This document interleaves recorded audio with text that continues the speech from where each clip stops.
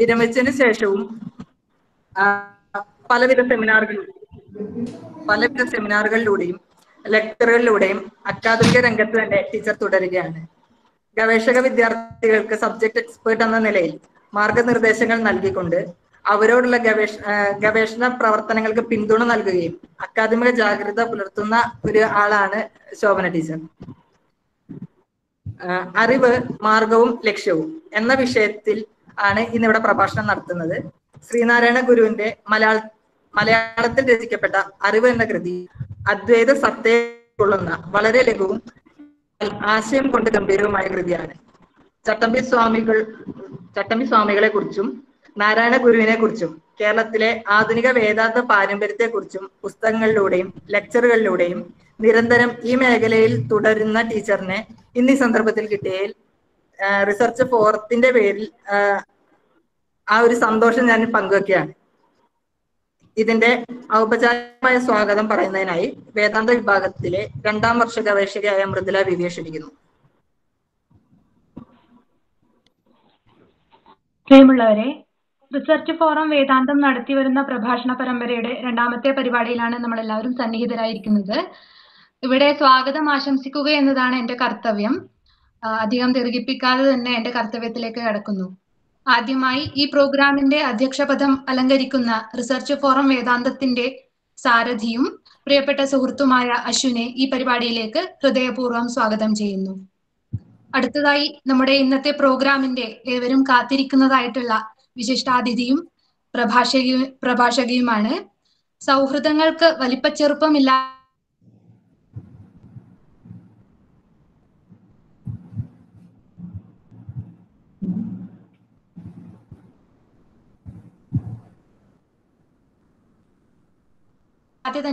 എന്നും നിറഞ്ഞ സ്നേഹത്തോടെ ആശയങ്ങളെ അവതരിപ്പിക്കുകയും ദേവദശോവിന്ദം ഈശാവാസ്യോപനിയുടെ തന്നെ സർവകലാശാലയിലെ റിട്ടയർഡ് പ്രൊഫസറും ഗവേഷണ പ്രവർത്തനങ്ങളിൽ എക്സ്റ്റേണൽ എക്സ്പേർട്ടായും മറ്റും മാർഗനിർദ്ദേശങ്ങൾ നൽകിക്കൊണ്ട് ഇപ്പോഴും സജീവമായിട്ടുള്ളതുമായ ഡോക്ടർ എസ് ശോഭന ടീച്ചറാണ്.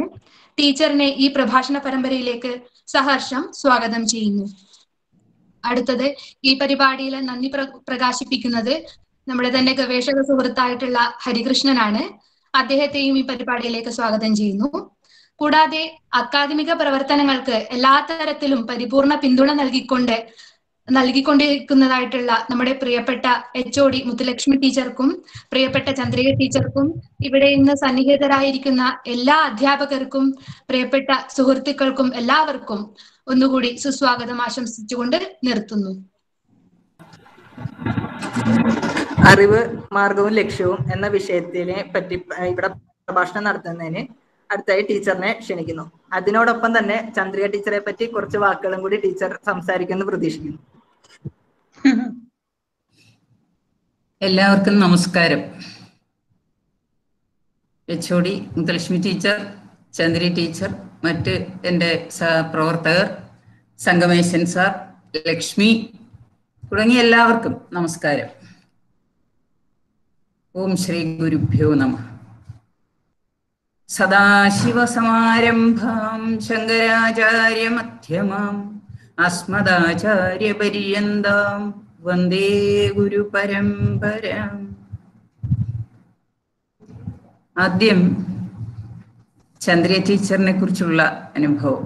ചന്ദ്രിക ടീച്ചറും ഞാനും ഉറക്കെ ഒന്ന് വിളിച്ചാൽ വിളി കേൾക്കത്തക്ക ദൂരത്തിലാണ് ഞങ്ങളുടെ രണ്ടുപേരുടെയും വീട്. ഞങ്ങളുടെ രണ്ടുപേരുടെയും നല്ല ഗീതാമൻ ടീച്ചർ, ഞാൻ, ചന്ദ്രിക ടീച്ചർ. പിന്നെ ഞങ്ങളുടെ ഇത് ഓർക്കുമ്പോഴെനിക്ക് പെട്ടെന്ന് ഞങ്ങളുടെ ആ ദേശത്തെ അല്ലെ ആ ഒരു ചെറിയ ഗ്രാമത്തെ കുറിച്ച് ഒന്ന് സൂചിപ്പിക്കാതെ ഇരിക്കാൻ കഴിയില്ല.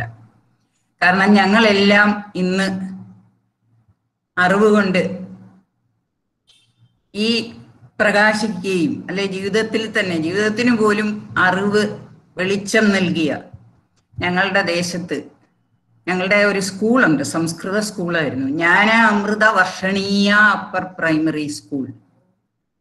ജ്ഞാനമാകുന്ന അമൃതിനെ വർഷിക്കുന്ന സ്കൂൾ എന്നാണ് ആ സ്കൂളിന്റെ പേര് പോലും. അപ്പൊ ആ സ്കൂളിലാണ് ഞങ്ങളൊക്കെ പഠിച്ചത്. അപ്പൊ ആ സ്കൂളിന്റെ വിദ്യ കൊണ്ട് പ്രബുദ്ധരാകുവിൻ എന്ന ഒരു സന്ദേശത്തെ ഉൾക്കൊണ്ടുകൊണ്ട് ആണ് ആ ഗോവിന്ദൻ മാനേജർ ആ സ്കൂൾ തുടങ്ങിയതെന്ന്. അതുപോലെ തന്നെ ആർ ശങ്കറിന്റെ ജന്മസ്ഥലം, അദ്ദേഹത്തിന്റെ ജന്മഗേഹത്തിനടുത്താണ് ഈ സ്കൂള്. ഞങ്ങളുടെ ആ ഗ്രാമത്തിൽ സാധാരണ ജനങ്ങളും ആണ് ഏറ്റവും കൂടുതലും സാധാരണക്കാരായ ജനങ്ങൾ താമസിച്ചിരുന്നത്. സുരേഷ് സാറ്, ഞങ്ങൾ കുറേ പേരുണ്ട്, ശ്രീദേവി ടീച്ചർ, ഇതിൽ തന്നെ ഈ യൂണിവേഴ്സിറ്റിയിൽ തന്നെ ഞങ്ങൾ നമ്മുടെ ഡിപ്പാർട്ട്മെന്റിൽ തന്നെ അവിടെ ചുറ്റുവട്ടത്തുനിന്ന് ഗീതാമണി ടീച്ചർ, ഞങ്ങൾ എത്ര അധ്യാപകരാണ് യൂണിവേഴ്സിറ്റിയിലും കോളേജുകളിലും. അതുപോലെ തന്നെ സംസ്കൃത കോളേജ് പ്രിൻസിപ്പലായി റിട്ടയർ ചെയ്ത സുലോചന ടീച്ചർ, ഞങ്ങളെല്ലാം ഒരു ചുറ്റുവട്ടത്ത് താമസിക്കുന്നവരാണ്. അപ്പം സംസ്കൃതം പഠിക്കുകയും സംസ്കൃതത്തിലൂടെ ഞങ്ങൾക്കെല്ലാം വെളിച്ചമാവുകയും ഞങ്ങളുടെ ജീവിതത്തെയും അതിലുപരി ആ പ്രദേശത്തെ മുഴുവൻ എല്ലാ മേഖലകളിലും ഉണ്ട്, IFS, IPS, ഡോക്ടേഴ്സ്, എഞ്ചിനീയേഴ്സ്, ഇങ്ങനെ തുടങ്ങി ആ പ്രദേശത്തെ മുഴുവൻ വെളിച്ചം വീശിയ ആ സ്കൂളിനെ ഞാൻ ആദ്യം സ്മരിക്കുന്നു. ഗോവിന്ദൻ മാനേജർ, വലാർ ശങ്കർ. പിന്നീട് സംസ്കൃതം ആദ്യമായി അക്ഷരം പഠിപ്പിക്കുന്നത് എൻ്റെ സുഹൃത്തായ സുലോചന ടീച്ചറിന്റെ അച്ഛൻ ശങ്കരൻ നായർ സാറാണ്. അപ്പൊ ശങ്കരൻ നായർ സാറ്, അതുപോലെ തന്നെ കുട്ടപ്പൻ സാറ്, പിന്നീട് നാരായണപിള്ള സാറ്, മാധവൻ പിള്ള സാറ് ഹൈസ്കൂളിലും പിന്നീട് ഞങ്ങൾ കോളേജിൽ ചേർന്നതിന് ശേഷവും ഞങ്ങൾ വീട്ടിൽ പോകുമായിരുന്നു. ലഘുസിദ്ധാന്തകൗമുദിയൊക്കെ ഞങ്ങൾക്ക് പറഞ്ഞു തരുമായിരുന്നു. അതാണ് ഞാൻ ആദ്യം ഓർത്തത്, ചന്ദ്ര ടീച്ചർ. അപ്പൊ ടീച്ചറിന്റെ കുടുംബവും എൻ്റെ കുടുംബവും എന്താ ബന്ധം, നല്ല ബന്ധം അന്നും ഇന്നും ഒരുപോലെ. പിന്നെ പലരും വളർന്ന് പല ദേശത്തും ഒക്കെ ആയി. പിന്നീട് ഞങ്ങൾ MA കഴിഞ്ഞും MA വരെ, പ്രീ ഡിഗ്രി മുതൽ MA വരെ ഞങ്ങൾ ഒന്നിച്ച് പഠിച്ചവരാണ്. പഠിക്കുകയും അതിലുപരി ഞങ്ങളുടെ ഒരു യാത്ര, ഗീതാമണി ടീച്ചർ, ഞാൻ, ചന്ദ്ര ടീച്ചർ, പ്രമീള ടീച്ചർ ഞങ്ങളുടെ ദേശം അല്ലെങ്കിൽ പോലും ആ വഴിക്കായിരുന്നു വരിക. ഞങ്ങളൊരു 7 പേര് 8 പേര് ഒന്നിച്ചായിരുന്നു യാത്ര എല്ലാ ദിവസവും. അത് 9:15 ഒറ്റ ബസ് ഉണ്ട്. ആ ഒറ്റ ബസ് തിരക്കാവുന്നതുകൊണ്ട് ഞങ്ങൾ അതിന് മുമ്പുള്ള, തന്നെയല്ല അന്നൻ സാറിനെ പോലെ ഉള്ളവരുടെ ക്ലാസ്സിലൊക്കെ ഞങ്ങൾക്ക് ലേറ്റ് ആകാൻ പറ്റില്ല, സാർ വഴക്ക് പറയും. അപ്പൊ അതുകൊണ്ട് ഞങ്ങൾ നേരത്തെ ഉള്ള ബസ്സിൽ പോകും. ആ ബസ് അങ്ങ് വരെ പോവുകയില്ല. പക്ഷെ അന്ന് 20 പൈസ എങ്ങാണ്ടേ ഉള്ള അങ്ങ് വരെ ഇറങ്ങാൻ. പക്ഷെ 15 പൈസ കൊടുക്കുമ്പോൾ ഭരണിക്കാവെന്ന് പറയുന്ന സ്ഥലത്ത് ഇറങ്ങാം. പിന്നെ അവിടെ ഞങ്ങൾ നടക്കുക ചെയ്യുന്നത് ഒന്നിച്ച്. ആ നടത്തേന്ന് പറഞ്ഞാൽ നല്ല സ്പീഡിലായിരിക്കും. ഞങ്ങൾ ഒരു 3 കിലോമീറ്റർ കൂടുതലുണ്ടെന്ന് തോന്നുന്നു. അപ്പൊ ഞങ്ങൾ നടക്കും, എന്നും നടത്തുക. പക്ഷെ ആ ബസ് SPMS എന്ന് പറയുന്ന ബസ് ഈ ST-ക്കാരെ കയറ്റാൻ വലിയ മടിയാ. എന്നാലും ഞങ്ങൾ സ്ഥിരം പോകുന്നവരായതുകൊണ്ട് ഞങ്ങളെ വഴക്കൊന്നും പറയാറില്ല. ഇപ്പൊ ഈ 10 പൈസ, ഇന്നത്തെ കുട്ടികളാണെ ബാക്കി കിട്ടിയാൽ സ്ലൈഡോ പെന്നോ അല്ലെ മിഠായിയോ ഒക്കെ വാങ്ങും. ഞങ്ങൾ അങ്ങനെയല്ല. ആ പൈസ ഞങ്ങൾ വെച്ചിട്ട് ഞങ്ങൾ വീണ്ടും 3 ദിവസം ആകുമ്പോൾ അത് 1 ദിവസം പൈസ ഉപയോഗിക്കും. അങ്ങനെയായിരുന്നു. അപ്പൊ ഞങ്ങള് ഒരു യാത്രയും, പിന്നീട് ക്ലാസ്സിൽ ചന്ദ്ര ടീച്ചറും ഗീതാമണി ടീച്ചറും ഒക്കെ എപ്പോഴും ഫ്രണ്ട് ബെഞ്ചിൽ തന്നെ ആയിരിക്കുക.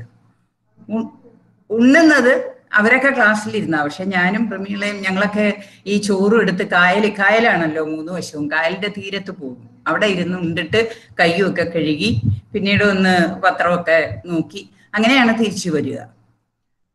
തിരിച്ച് വൈകിട്ടും ഞങ്ങൾ ഇടി കൊള്ളാതിരിക്കാൻ ആ കയറേണ്ട സ്റ്റോപ്പിന് കഴിഞ്ഞുള്ള ഒരു പോയിന്റ് നടന്ന് അവിടെ പോയിട്ട് ഇടി കൊള്ളാതിരിക്കാൻ, സീറ്റ് കിട്ടിയില്ലെങ്കിലും ഫ്രണ്ടിൽ നിൽക്കാമല്ലോ, അതിന് ഞങ്ങൾ ഓടിപ്പോയിട്ട് അവിടുന്നായിരുന്നു കയറുന്നത്.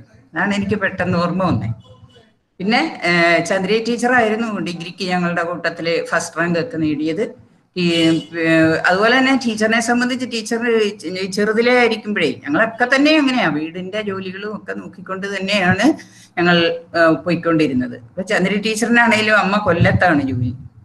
അപ്പൊ കൊല്ലത്ത് ജോലി ആയതുകൊണ്ട് രാവിലെ അമ്മ പോകും. അപ്പം വീടിന്റെ ജോലിയൊക്കെ ടീച്ചറാണ് വൈകിട്ടായാലും രാവിലെ ആയാലും ചെയ്യുന്നതും അതിനൊപ്പമാണ് പഠിക്കുകയും ഒക്കെ ചെയ്തത്. പിന്നെ PG കഴിഞ്ഞ് ഞങ്ങൾ രണ്ടും കൂടി, സുരേഷ് സാറും ഉണ്ട്, ഇടയ്ക്കടം വിദ്യാപീഠത്തില് പഠിപ്പിക്കാൻ പോയി.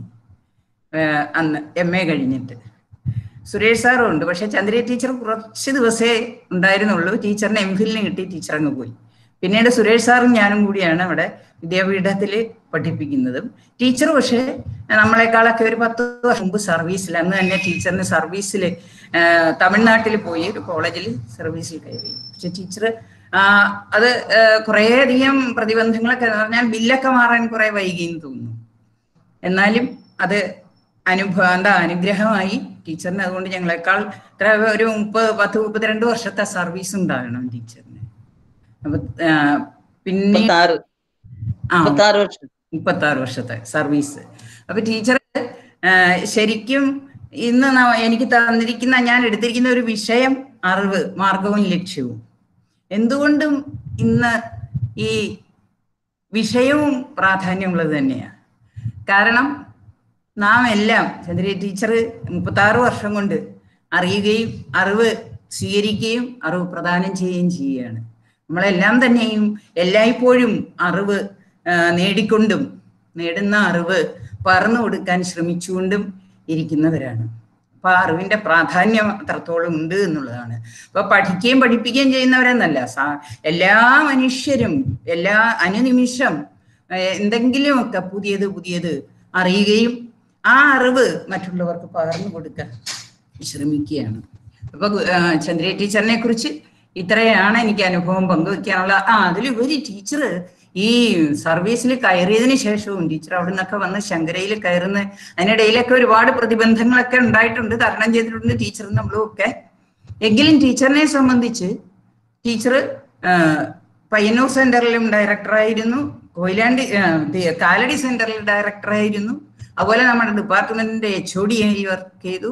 ഇതിനിടയിൽ ടീച്ചറിന് വ്യക്തിപരമായി ദുഃഖം, ഒരിക്കലും മായ്ക്കാൻ കഴിയാത്ത ദുഃഖമൊക്കെ ഉണ്ടായി. ആ ദുഃഖാവസ്ഥയിൽ പോലും ടീച്ചറിന്റെ വ്യക്തിപരമായ ജീവിതത്തില് കുഞ്ഞുങ്ങളെ വളർത്തുകയോ അല്ലെങ്കിൽ അവരുടെ പഠനത്തിലൊക്കെ ശ്രദ്ധിക്കുന്ന സമയവും അതും ഔദ്യോഗികമായ വൃത്തികളും തമ്മിൽ കൂട്ടിയോജിപ്പിക്കാതെ അതിനെയൊക്കെ അതിജീവിച്ചുകൊണ്ട്, അല്ലെങ്കിൽ അത് രണ്ടും ഒരുപോലെ കൊണ്ടുപോകാൻ ടീച്ചറിന് കഴിഞ്ഞിട്ടുണ്ട്. ടീച്ചർ കാലടിയൊക്കെ ഡയറക്ടറായിട്ടിരിക്കുമ്പോൾ ഒരുപാട് പ്രശ്നങ്ങളൊക്കെ ഉണ്ടായിട്ടുണ്ട്. അപ്പൊ അതിനെയൊക്കെ നല്ല തൻ്റെ ഇടത്തോടെയും ധൈര്യത്തോടെയും നേരിടാനും ഇതിന്റെ എല്ലാ ഇടയിൽ അക്കാദമികമായ പ്രവർത്തനങ്ങളും ടീച്ചർ ചെയ്തു. വേദാധികാര നിരൂപണം, അതുപോലെ തന്നെ വേദാന്തസാരം, ആത്മബോധം തുടങ്ങിയ കൃതികൾ, അതൊക്കെ കുട്ടികൾക്ക് എത്രയോ പ്രയോജനപ്രദമാകുന്ന രീതിയിലുള്ള വർക്കുകളും അതുപോലെ തന്നെ ധാരാളം സെമിനാറുകളും വർക്ക്ഷോപ്പുകളും ഇതൊക്കെ സംഘടിപ്പിക്കുകയും ഡിപ്പാർട്ട്മെന്റിനെ നല്ല രീതിയിൽ കൊണ്ടുപോവുകയും ഒക്കെ ചെയ്തുകൊണ്ടിരുന്ന ഒരു വ്യക്തിയാണ്. ഇപ്പോൾ റിട്ടയർമെന്റ് അല്ലെങ്കിൽ വിരമിക്കുന്നു എന്ന് പറയുമ്പോൾ ഇപ്പൊ താൽക്കാലികമായ ഒരു വിരമിക്കലാണ്. കാരണം ടീച്ചറിനെ സംബന്ധിച്ച് ഇനി ടീച്ചറിന് ഒരുപാട് കാര്യങ്ങൾ ചെയ്യാൻ സാധിക്കും. കാരണം ടീച്ചറിന്റെ മക്കളുടെയൊക്കെ മറ്റു കാര്യങ്ങളൊക്കെ കഴിഞ്ഞു, കുടുംബവും ജോലിയും എല്ലാം സ്വസ്ഥമായിരിക്കുകയാണ്. പിന്നെ ടീച്ചറിന് ശാരീരികമായ ചില അസ്വസ്ഥതകളൊക്കെ ഉണ്ട്, അതൊക്കെ അങ്ങ് മാറും. തന്നെയല്ല, ശാരീരിക അസ്വസ്ഥതകളൊക്കെ മറക്കാൻ പറ്റുന്ന ഒരു സമയമാണ് നമ്മൾ അക്കാദമിക പ്രവർത്തനങ്ങളിൽ കൂടുതലായി മുഴുകുമ്പോൾ. അപ്പൊ അത്തരത്തിൽ ടീച്ചറിന് അക്കാദമിക പ്രവർത്തനങ്ങളിൽ മുഴുകാൻ കഴിയട്ടെ. എല്ലാ ആയുരാരോഗ്യവും നേർന്നുകൊണ്ട് ടീച്ചറിന്റെ അനുഭവം ഞാൻ പങ്കുവെച്ച് കൊണ്ട് ഞാൻ എൻ്റെ കർത്തവ്യത്തിലേക്ക് കടക്കുകയാണ്. താങ്ക് യു ശോഭ. ാണ് അറിവ്, മാർഗവും ലക്ഷ്യവും. ഞാൻ ആ കൃതി പലതവണ വായിച്ചിട്ടുണ്ട്. പക്ഷേ അതിലേക്ക് ഇങ്ങോട്ട് പ്രവേശിക്കാൻ വളരെ ബുദ്ധിമുട്ടാണ്. എനിക്കിപ്പോഴും അതിനകത്തേക്ക് എന്തെങ്കിലും എനിക്ക് സ്വാംശീകരിക്കാൻ കഴിഞ്ഞോ എന്ന് ചോദിച്ചാൽ സംശയമാണ്. വളരെ ഗഹനമാണ് കൃതി. നമുക്ക് ആ പദ്യങ്ങൾ വായിച്ചെടുക്കാൻ തന്നെ ഒരല്പം പ്രയാസമാണ്. പല ആവർത്തി വായിച്ചിട്ടുണ്ട്. നേരത്തെ ഒരു തവണ ക്ലാസ് എടുക്കാൻ ശ്രമിച്ചിട്ടുണ്ട്. ഇപ്പൊ പിന്നെ ഞാൻ കരുതി ഒന്നുകൂടി അത് വായിക്കാമല്ലോ എന്ന് കരുതിയാണ് ഈ അറിവെന്ന കൃതി. മാർഗവും ലക്ഷ്യവും രണ്ടും ഒന്ന് തന്നെ എന്നാണ്. ലക്ഷ്യത്തിലെത്താനുള്ളതും ലക്ഷ്യവും അറിവാണ്, മാർഗവും അറിവാണ്. ലോകത്തിന് വേണ്ടുന്നത്, ലോകത്തിന് ഇപ്പം നമ്മുടെ ഏത് കാലഘട്ടത്തിലും മനുഷ്യരെ ചൂഷണത്തിന് വിധേയമാക്കുന്നതും അല്ലെങ്കിൽ അടിമത്വത്തിന് വിധേയമാക്കപ്പെടുന്നതും ഒക്കെ അറിവില്ലായ്മ കൊണ്ടാണ്. അറിവുള്ള മനുഷ്യരെ ഒരിക്കലും ചൂഷണം ചെയ്യാൻ കഴിയുകയില്ല. ഗുരു തന്നെ പറയുന്നുണ്ട്, ദാനവും ഭിക്ഷയും ഒന്നും പാടില്ല, കൊടുക്കാൻ പാടില്ല, മറിച്ച് തൊഴിലാണ്. തൊഴിലിന് പ്രാപ്തരാക്കുക, തൊഴിലിലൂടെ അവർ സ്വയം പര്യാപ്തരാകണം, സ്വയം പര്യാപ്തത നേടണം എന്നാണ് ഗുരു പറയുക. അപ്പൊ ഏത് കാലഘട്ടത്തിലും, ഇപ്പൊ ഇപ്പോഴും വർത്തമാന കാലഘട്ടത്തിലും ഒരു വലിയ ജനവിഭാഗം എപ്പോഴും ഈ അറിവിന്റെ അറിവുണ്ടെങ്കിൽ പോലും അറിവെന്ന് പറയുമ്പോൾ അതിൻ്റെ ഒരു പരിമിതി ഉണ്ട്. ഒരു ചെറിയ വിഭാഗമാണ് എപ്പോഴും വലിയ വിഭാഗത്തെ ഭരിക്കുന്നത്. ആ ഒരു വലിയ വിഭാഗത്തിന് ഇന്ന് വിദ്യാഭ്യാസം കൊണ്ടൊക്കെ കുറെയൊക്കെ മാറ്റങ്ങൾ സംഭവിച്ചിട്ടുണ്ടെങ്കിലും ആ വിദ്യ ആർജിക്കുന്നവർക്കൊക്കെ തൊഴിൽ കിട്ടാനോ അങ്ങനെയൊക്കെയുള്ള പല വൈഷമ്യങ്ങളും ഉണ്ട്. അപ്പൊ അതിപ്പോഴും അതിന് വേണ്ടതായ രീതിയിലുള്ള പ്രവർത്തനങ്ങളൊന്നും ഇപ്പോഴും 100%, 100 നമുക്കിപ്പോൾ അറിയാമല്ലോ തൊഴിലില്ലായ്മയുടെയൊക്കെ രൂക്ഷത. അപ്പൊ അതിലേക്ക് ഞാൻ കൂടുതൽ പോകുന്നില്ല. പിന്നെ ഗുരുവിനെ കുറിച്ച് നമ്മുടെ നവോത്ഥാന പ്രവർത്തനങ്ങളോ അല്ലാത്തതോ ഒന്നും പറയേണ്ടതില്ല. കാരണം അതൊക്കെ എല്ലാവർക്കും അറിവുള്ളതും വായിച്ചിട്ടുള്ളതും ഒക്കെ ഉള്ള കാര്യങ്ങളാണ്. അതുകൊണ്ട് ഞാൻ അതിലേക്കൊന്നും പോകുന്നില്ല, അതിൻ്റെ ആവശ്യമില്ല എന്ന് തോന്നുന്നത് കൊണ്ട്. ഇനി എൻ്റെ പരിമിതമായ അറിവിൽ നിന്ന് ഞാൻ ചിലത് പറയാൻ ശ്രമിക്കുകയാണ്. ഈ കൃതി, അറിവെന്ന് പറയുന്ന കൃതി, പൊതുവിലൊരു കാര്യം പറയുമ്പോൾ അദ്ദേഹത്തിൻ്റെ കൃതികൾ, അദ്ദേഹം അദ്വൈത സിദ്ധാന്തത്തിന്റെ ആശയങ്ങളെല്ലാം ഉൾക്കൊണ്ടുകൊണ്ടാണ് അദ്ദേഹത്തിന്റെ കൃതികളൊക്കെ രചിച്ചിട്ടുള്ളത്. അദ്ദേഹവും ചട്ടമ്പിസ്വാമികളും ഒക്കെ തന്നെയും. അപ്പോൾ ചട്ടമ്പിസ്വാമികളും ശ്രീനാരായണ ഗുരുവും അറിവിന് പ്രാധാന്യം നൽകിയിരുന്നു. അറിയിച്ചപ്പോൾ ശ്രീനാരായണ ഗുരുവിന്റെ കൃതികളിലൊക്കെ, ദാർശനിക കൃതികളിലാകട്ടെ സ്തോത്ര കൃതികളിലും ഒക്കെ അറിവ് എന്ന ആശയം, അറിവെന്ന ആശയത്തെ മുൻനിർത്തിയാണ് അദ്ദേഹം ഒട്ടുമിക്ക കൃതികളും രചിച്ചിട്ടുള്ളത്. അത് തന്നെ അറിവിന്റെ പ്രാധാന്യത്തെ, സമൂഹത്തിൽ അറിവിന് നൽകേണ്ട പ്രാധാന്യത്തെ വ്യക്തമാക്കുകയാണ് ചെയ്യുന്നത്. ഈ കൃതി എന്ന് എവിടെ വെച്ച് രചിച്ചു എന്നുള്ളതിനൊന്നും രേഖപ്പെടുത്തി കാണുന്നില്ല. ഇപ്പൊ ഗുരു ഈ അദ്വൈത സിദ്ധാന്ത രസം അനുഭവിച്ചെഴുതിയ ഒരു കൃതിയാണ് ആത്മോപദേശ ശതകവും. അത് തന്നെയാണ്, ആത്മോപദേശ ശതകത്തിലും വിഷയം അറിവ് തന്നെയാണ്. ജനനി നവരത്നമഞ്ജരി, അദ്വൈത ദീപിക തുടങ്ങിയ എല്ലാ കൃതികളിലും ഈ അറിവെന്ന ആശയത്തെ അദ്ദേഹം സമഗ്രമായി പ്രതിപാദിക്കുന്നുണ്ട്. അപ്പൊ പിന്നെ ചിന്തിക്കുക, എന്തുകൊണ്ടാണ് ഈ അറിവ് എന്ന് പറഞ്ഞൊരു സ്വതന്ത്ര കൃതി തന്നെ? അപ്പൊ ആ അറിവ് എന്ന് പറയുന്ന മറ്റു കൃതികളിലൊക്കെ അറിവെന്ന ആശയത്തെ പറയുമ്പോഴും ഈ അറിവിനെ ആഴത്തിൽ എന്ന് പറഞ്ഞാൽ അറിവ് എന്താണ്, അറിവ് ഏകമാണോ അനേകമാണോ, നശിക്കുന്നതാണോ, അറിവിൽ നിന്നാണോ ഈ അറിയപ്പെടുന്നതൊക്കെ ഉണ്ടായത്? ഇത്തരത്തില് അറിവിനെ സൂക്ഷ്മമായി വിശകലനം ചെയ്ത് അവതരിപ്പിക്കാൻ വേണ്ടിയാകാം അദ്ദേഹം ഇങ്ങനെ സ്വതന്ത്രമായ അറിവെന്ന് പറഞ്ഞൊരു കൃതി രചിച്ചത്. ഈ അറിവില് 15 ശ്ലോകങ്ങളാണുള്ളത്. മറ്റു ഭാഷാ പദങ്ങളൊന്നുമില്ലാതെ ചെറു ഭാഷാപദ്യങ്ങളാണിത്. മലയാള ഭാഷയിൽ തന്നെ ആണ് എഴുതിയിട്ടുള്ളത്. മറ്റു പദങ്ങളൊന്നും അതിലില്ല. അറിവിലാണ് എല്ലാ വരികളും ആരംഭിക്കുന്നത്.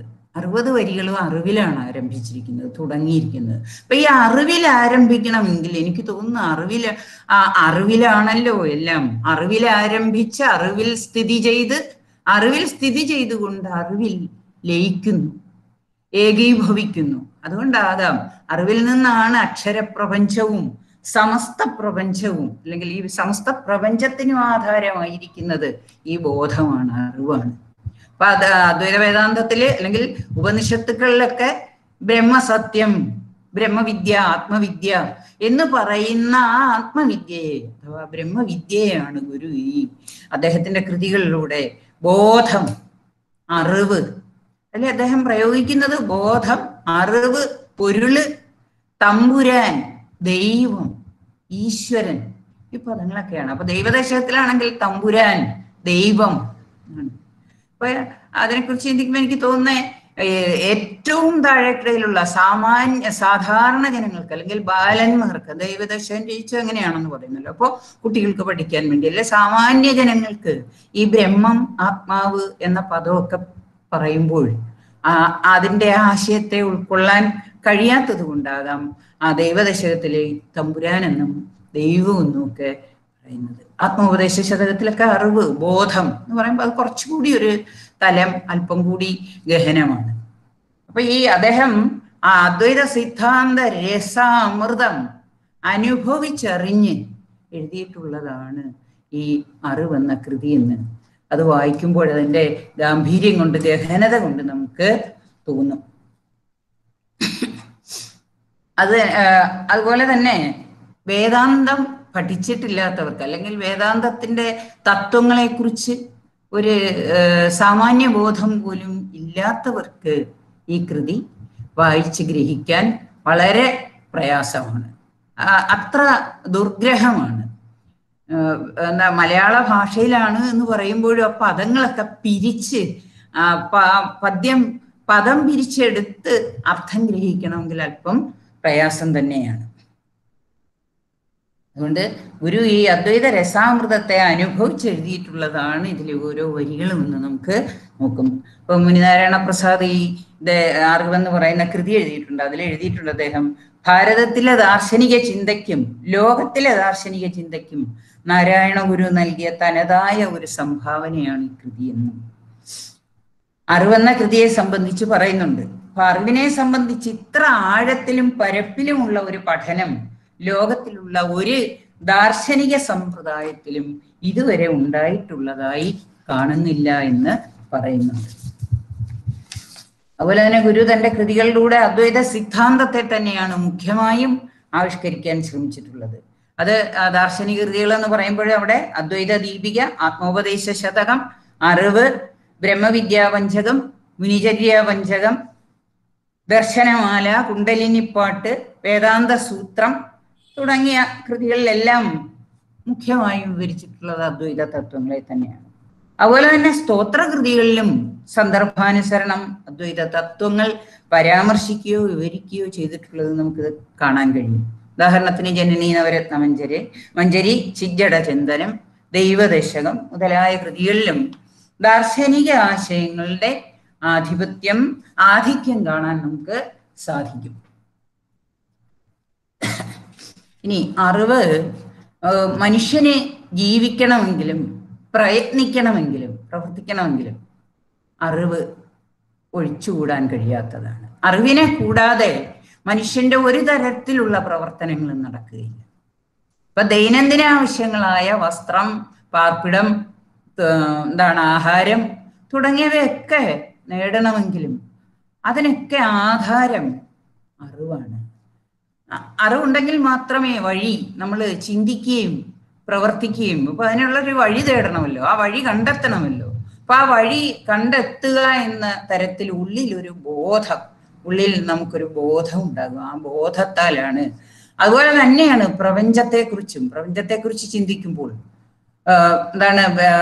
പരമാണുവിൽ തുടങ്ങി ഇപ്പൊ ആകാശപര്യന്തമുള്ള ബ്രഹ്മാണ്ടം, ഈ പ്രപഞ്ചത്തിന് മുഴുവൻ ആധാരമായിരിക്കുന്നത് എന്ത്? അപ്പൊ ഈ പ്രപഞ്ചം വിശ്വമാകമാനം ഒരു അറിവാണെന്നാണ്. അറിവാണ് ഈ പ്രപഞ്ച പ്രതിഭാസത്തിനെല്ലാം ആധാരം. ഉപനിഷത്തുക്കളിൽ പറയുമ്പോൾ ബ്രഹ്മമാണ് എന്ന് പറയും, അല്ലെ ആത്മാവാണ് എന്ന് പറയും. അത് ഇവിടെ ബോധമായിക്കൊണ്ട്, അറിവായിക്കൊണ്ട് അദ്ദേഹം സങ്കല്പിക്കുകയാണ് ചെയ്യുന്നത് അറിവ്. ഇപ്പൊ ഭൗതിക വസ്തുക്കൾ നേടുന്നതിനാണേലും പ്രയത്നം, അതുപോലെ തന്നെ പ്രപഞ്ച രഹസ്യം കണ്ടെത്തുകയാണെങ്കിൽ അതിനും പ്രവർത്തനങ്ങളുടെ പിന്നിലുള്ളത് അറിവിന്റെ കാര്യമാണ്. പ്രപഞ്ചത്തിന്റെ കാര്യം എടുത്താലും പരമാണുവിൽ തുടങ്ങി അനന്ത ആകാശത്തിൽ ഉരുണ്ടു കളിക്കുന്ന എണ്ണമറ്റ നക്ഷത്ര സമൂഹങ്ങൾ വരെയുള്ളതെല്ലാം ഒരു സുനിശ്ചിതമായ ഘടനാ വ്യവസ്ഥയാൽ ചേർന്നിണങ്ങി വിശ്വമായി തീർന്നിരിക്കുകയാണ്. അപ്പം ഈ പ്രപഞ്ചം എന്ന് പറയുന്നത് പരിണാമത്തിന് വിധേയമായിക്കൊണ്ടിരിക്കുന്ന, അല്ലെങ്കിൽ മാറ്റങ്ങൾക്ക് വിധേയമായിക്കൊണ്ടിരിക്കുന്നതാണ്. അതുകൊണ്ട് തന്നെ അത് അനിശ്ചിതമാണ്.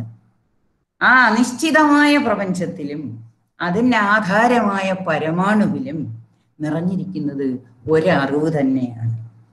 അപ്പൊ അങ്ങനെയുള്ള ഈ അറിവ് എന്താണ്? ഇത് ഏകമാണോ അനേകമാണോ? ഇതിന്റെ സ്വരൂപം എന്താണ്? അറിവും അറിയപ്പെടുന്ന വസ്തുവും തമ്മിലുള്ള ബന്ധം അതെങ്ങനെ ബന്ധപ്പെട്ടിരിക്കുന്നു? ഇത് നശിക്കുന്നതാണോ? അറിവാണോ ആദ്യം ഉണ്ടായത്? അതിൽ നിന്നാണോ ഈ അറിയപ്പെടുന്ന ഈ പ്രപഞ്ചമൊക്കെ ഉണ്ടായത്? ഇത്തരത്തിലുള്ള ചോദ്യങ്ങൾക്കെല്ലാം സൂക്ഷ്മമായി വിശകലനം ചെയ്ത് ഉത്തരം നൽകുന്ന കൃതിയാണ് അറിവ്. അതുപോലെ തന്നെ ആത്മോപദേശ ശതകത്തിലും ആദ്യത്തെ ശ്ലോകം തുടങ്ങുന്നത് അറിവെന്ന പദത്തിലാണ്. അറിവിലും ഏറിയറിഞ്ഞിടുന്നവൻ തന്നുരുവിലും ഒത്തു പുറത്തും ജ്വലിക്കും. അവിടെയും അറിവെന്ന പദത്തിലാണ് ആത്മോപദേശ ശതകവും തുടങ്ങുന്നത്. ആത്മോപദേശ ശതകത്തിലൊക്കെ അറിവിനെ കുറിച്ച് വളരെ വിപുലമായി തന്നെ വർണ്ണിക്കുന്നുണ്ട്. അപ്പൊ ഇവിടെ ആദ്യം അറിവിലെ ആദ്യത്തെ ശ്ലോകം, അറിയപ്പെടുമിതു വേറല്ല അറിവായിടും തിരഞ്ഞിടും നേരം അറിവിതിലൊന്നായതുകൊണ്ട് അറിവല്ലാതെ എങ്ങുമില്ല വേറൊന്നും എന്നാണ് ആദ്യത്തെ ശ്ലോകം. അറിയപ്പെടും ഇത് വേറല്ല. ഇത് നമ്മുടെ ഉപനിഷത്തുക്കളിലും ബ്രഹ്മസൂത്രത്തിലും ഒക്കെ ഇതം ശബ്ദം കൊണ്ട് വ്യവഹരിക്കപ്പെടുന്നത്. അപ്പൊ ഇതം ശബ്ദം കൊണ്ട് വ്യവഹരിക്കപ്പെടുന്ന ഈ പ്രപഞ്ചം, അതാണ് അറിയപ്പെടുന്നത്. അറിവിനാൽ അറിയപ്പെടുന്നത്, അറിവ് കൊണ്ടറിയപ്പെടുന്നത്. അറിവ് കേവലമായ അറിവ്, ശുദ്ധമായ അറിവ്. ആ അറിവും ഇപ്പൊ അറിയപ്പെടും ഇത്, അറിയപ്പെടുന്ന അറിവ് കൊണ്ട്, ബോധത്താൽ നാം അറിയപ്പെടുന്ന ഈ പ്രപഞ്ച പ്രതിഭാസം എന്താണെന്ന് അറിവായിടും. അറിവ് തന്നെയാണെന്ന് നമുക്കറിയാം. എപ്പോഴാ? തിരഞ്ഞിടും നേരം. തിരയുന്ന ആൾക്ക് മാത്രമേ അത് അറിയാൻ കഴിയൂ. അന്വേഷിക്കുന്ന ആൾക്ക്, ആരാണോ അറിവിനെ അന്വേഷിക്കുന്നത്, ആ അന്വേഷകന് അത് കണ്ടെത്താൻ കഴിയും. ഇത് എന്ന പദത്തിന് വിഷയമായി തീരുന്ന എന്തെല്ലാം, അപ്പൊ ഇത് പുസ്തകം, ഇത് എൻ്റെ ദേശം, ഇത് എൻ്റെ വീട്, ഇങ്ങനെ നമ്മൾ ഇത് എന്ന ശബ്ദം കൊണ്ട് വ്യവഹരിക്കുന്നതെല്ലാം ചേർന്നതിനെയാണ് നാം പ്രപഞ്ചം എന്ന് പറയുന്നത്. അപ്പൊ ആ പ്രപഞ്ചം എന്ന് പറയുന്നത് ആ പ്രപഞ്ചത്തിന് ആധാരമായിരിക്കുന്ന അറിവിൽ നിന്ന് വേറല്ല, ഭിന്നമല്ല, രണ്ടും ഒന്ന് തന്നെ. അടുത്ത വരിയിൽ എന്താ പറയുന്ന? അറിവ് ഇതിലൊന്നായതുകൊണ്ട്. ഇതിൽ എന്ന് പറയുമ്പോൾ ഈ പ്രപഞ്ചത്തിൽ, വൈജാത്യാത്മകമായിരിക്കുന്ന പ്രപഞ്ചത്തിൽ എന്തെല്ലാം ഉണ്ടോ അതിൻ്റെ എല്ലാം ഉള്ളിൽ വർത്തിക്കുന്നത്, അതിനെല്ലാം ഉള്ളിൽ ആന്തരമായി വർത്തിക്കുന്നത് അറിയപ്പെടുന്ന വസ്തുക്കളുടെ രൂപത്തിൽ ഉള്ള അറിവും, അറിയുന്നവിന്റെ, അപ്പൊ വസ്തുക്കളുടെ രൂപത്തിലുള്ള അറിവും വിഷയം, ജ്ഞാതാവിന്റെ അറിവും ഒന്ന് തന്നെ. അപ്പൊ അറിവിതിൽ ഒന്നായതുകൊണ്ട് അറിവല്ലാതെ എങ്ങുമില്ല വേറൊന്നും. എങ്ങും, ഒരു ദേശത്തും ഒരു കാലത്തിലും ഇപ്പം മറ്റൊന്നുമില്ല, അറിവ് മാത്രമേ. അപ്പൊ ത്രികാലാതീതമായും ത്രികാലങ്ങളിലും ഈ അറിവൊന്നു മാത്രമാണ് എന്നാണ് അവിടെ പറയുന്നത്.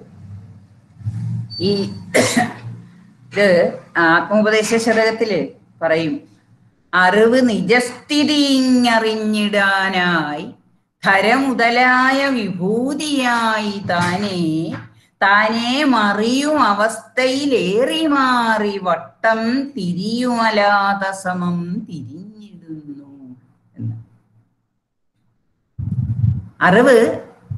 അറിവിന്റെ സ്വന്തം സ്ഥിതി അറിയാൻ വേണ്ടി എന്ത് ചെയ്യുന്നു? ഭൂമി, ആകാശം, വായു തുടങ്ങിയ വിഭൂതിയായിക്കൊണ്ട് സ്വയം മാറി മറിയുന്ന അവസ്ഥയിൽ, അറിവ് തന്നെ മാറി മറിയുന്ന അവസ്ഥയിൽ ചുറ്റിക്കറങ്ങിക്കൊണ്ട് മാറ്റം സംഭവിച്ച് വട്ടം കറങ്ങുന്ന തീക്കൊള്ളി പോലെ. ഉപനിഷത്തിൽ നമ്മൾ അലാദശാന്തി പ്രകരണം എന്ന് പറഞ്ഞ തന്നെ ഒരു പ്രകരണം പഠിക്കുന്നുണ്ട്. അലാദം തീക്കൊള്ളി. അപ്പൊ ഒരു തീക്കൊള്ളി എടുത്ത് ചുഴറ്റിയാൽ അതൊരു വളയം അതിൽ നിന്നുണ്ടാകും. അപ്പൊ എത്രത്തോളം വേഗതയിൽ ചുഴറ്റുന്നു അപ്പോൾ ആ വളയം. പക്ഷെ യഥാർത്ഥത്തിൽ അവിടെ വളയമില്ല. തീക്കൊള്ളി ചുഴറ്റുന്നത് കൊണ്ടുള്ള തോന്നലാണ് ആ വളയം. അതുപോലെയാണ് ഇവിടെ ഇപ്പൊ പ്രപഞ്ചം ഇങ്ങനെ അറിവിന്റെ ചുറ്റിക്കറങ്ങൽ കൊണ്ടാണ് പ്രപഞ്ച പ്രതിഭാസം ഉണ്ടാകുന്നത് എന്നാണ് ഇവിടെ പറയുന്നത്. അപ്പൊ ഈ ചുറ്റിക്കറങ്ങൽ കൊണ്ട് നമുക്ക് ലോകം പ്രതീതമാകുന്നു. ആയതിനാൽ ദൃശ്യവും രണ്ടും ചേർന്ന ലോകവും അറിവ് തന്നെയാണ്. രണ്ടും അറിവ് തന്നെയാണ്. അതുപോലെ തന്നെ കാലവും അറിവിന്റെ കളിയല്ലാതെ മറ്റൊന്നുമല്ല എന്നും ആത്മോപദേശ ശതകത്തില് വ്യക്തമാക്കുന്നുണ്ട്. വളരെ രസകരമായ ഒരു ശ്ലോകം. അരനൊടി ആദി അരാളിയാർന്നിടും തേരുരുൾ അതിലേറി ഉരുണ്ടിടുന്നു ലോകം അറിവിൽ അനാദിയതായി നടന്നിടും തൻ തിരുവിളയാടലിതെന്നറിഞ്ഞിടേണം. ഇപ്പൊ ലോകം, കാലം, നിമിഷം, മണിക്കൂർ, അരനിമിഷം, നിമിഷം, മണിക്കൂർ തുടങ്ങിയ ഈ കാലമാകുന്ന ആരക്കാലുകളോട് കൂടിയ ആരക്കാലുകളുടെ പരമ്പരയുള്ള ഒരു തേർച്ചക്രത്തിൽ കയറി ഉരുണ്ടുകൊണ്ടിരിക്കുന്നു ലോകം. ഇത് അറിവിൽ അനാദിയായി നടക്കുന്ന അറിവിന്റെ തിരുവിളയാടലാണെന്ന്, ലീലാവിലാസമാണെന്ന് അറിഞ്ഞുകൊള്ളണം എന്ന് പറയുന്നുണ്ട്. അപ്പൊ ഇവിടെ ആദ്യത്തെ ശ്ലോകത്തിൽ പറയുന്നത് അറിവും അറിയപ്പെടുന്നതും, കേവല ബോധവും ആ ബോധത്താൽ അറിയപ്പെടുന്ന ഈ പ്രപഞ്ചവും രണ്ടല്ല, ഒന്ന് തന്നെയാണ് എന്ന്. അതാർക്ക് അറിയാൻ കഴിയുന്നത്? ആരാണോ അന്വേഷിക്കുന്ന ആള്, ആ ആത്മാന്വേഷകൻ ആരാണോ, അല്ലെ അറിവിനെ അന്വേഷിക്കുന്നത് ആരാണോ, ആ ആൾക്കത് കണ്ടെത്താൻ സാധിക്കും, അല്ലെങ്കിൽ സാക്ഷാത്കരിക്കാൻ സാധിക്കും എന്നാണ് പറയുന്നത്. രണ്ടാമത്തെ ശ്ലോകത്തില് അറിവില്ലെന്നാൽ ഇല്ലീ അറിയപ്പെടുമെന്നതും ഉണ്ടിതെന്നാലും അറിവൊന്നില്ലെന്നാൽ ഈ അറിവ് ഏതറിവിന്ന് അതില്ലറിഞ്ഞിടാം. അറിവില്ലെന്നാൽ അറിയപ്പെടുമെന്നതും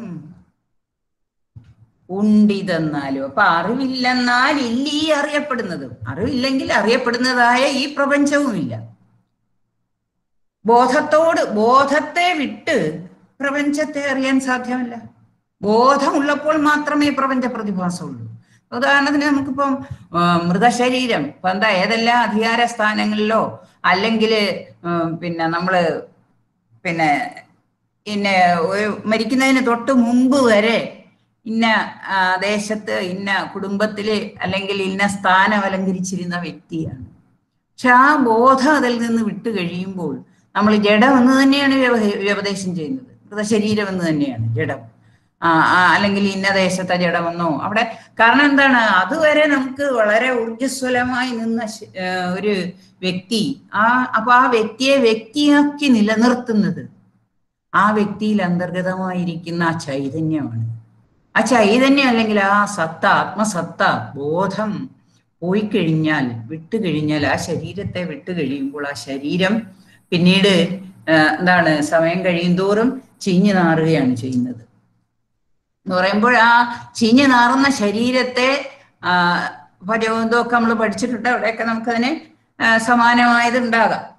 അപ്പൊ അങ്ങനെയാണ്. അപ്പൊ അറിവില്ലെന്നാൽ അറിവിന്റെ ഉണ്മയാൽ പ്രതിഫലിപ്പിച്ച, അറിവിന്റെ ഉണ്മ കൊണ്ട് ഉണ്ടെന്ന് പ്രതിഭാസിക്കുന്നതായ പ്രപഞ്ചവും ഇല്ല തന്നെ.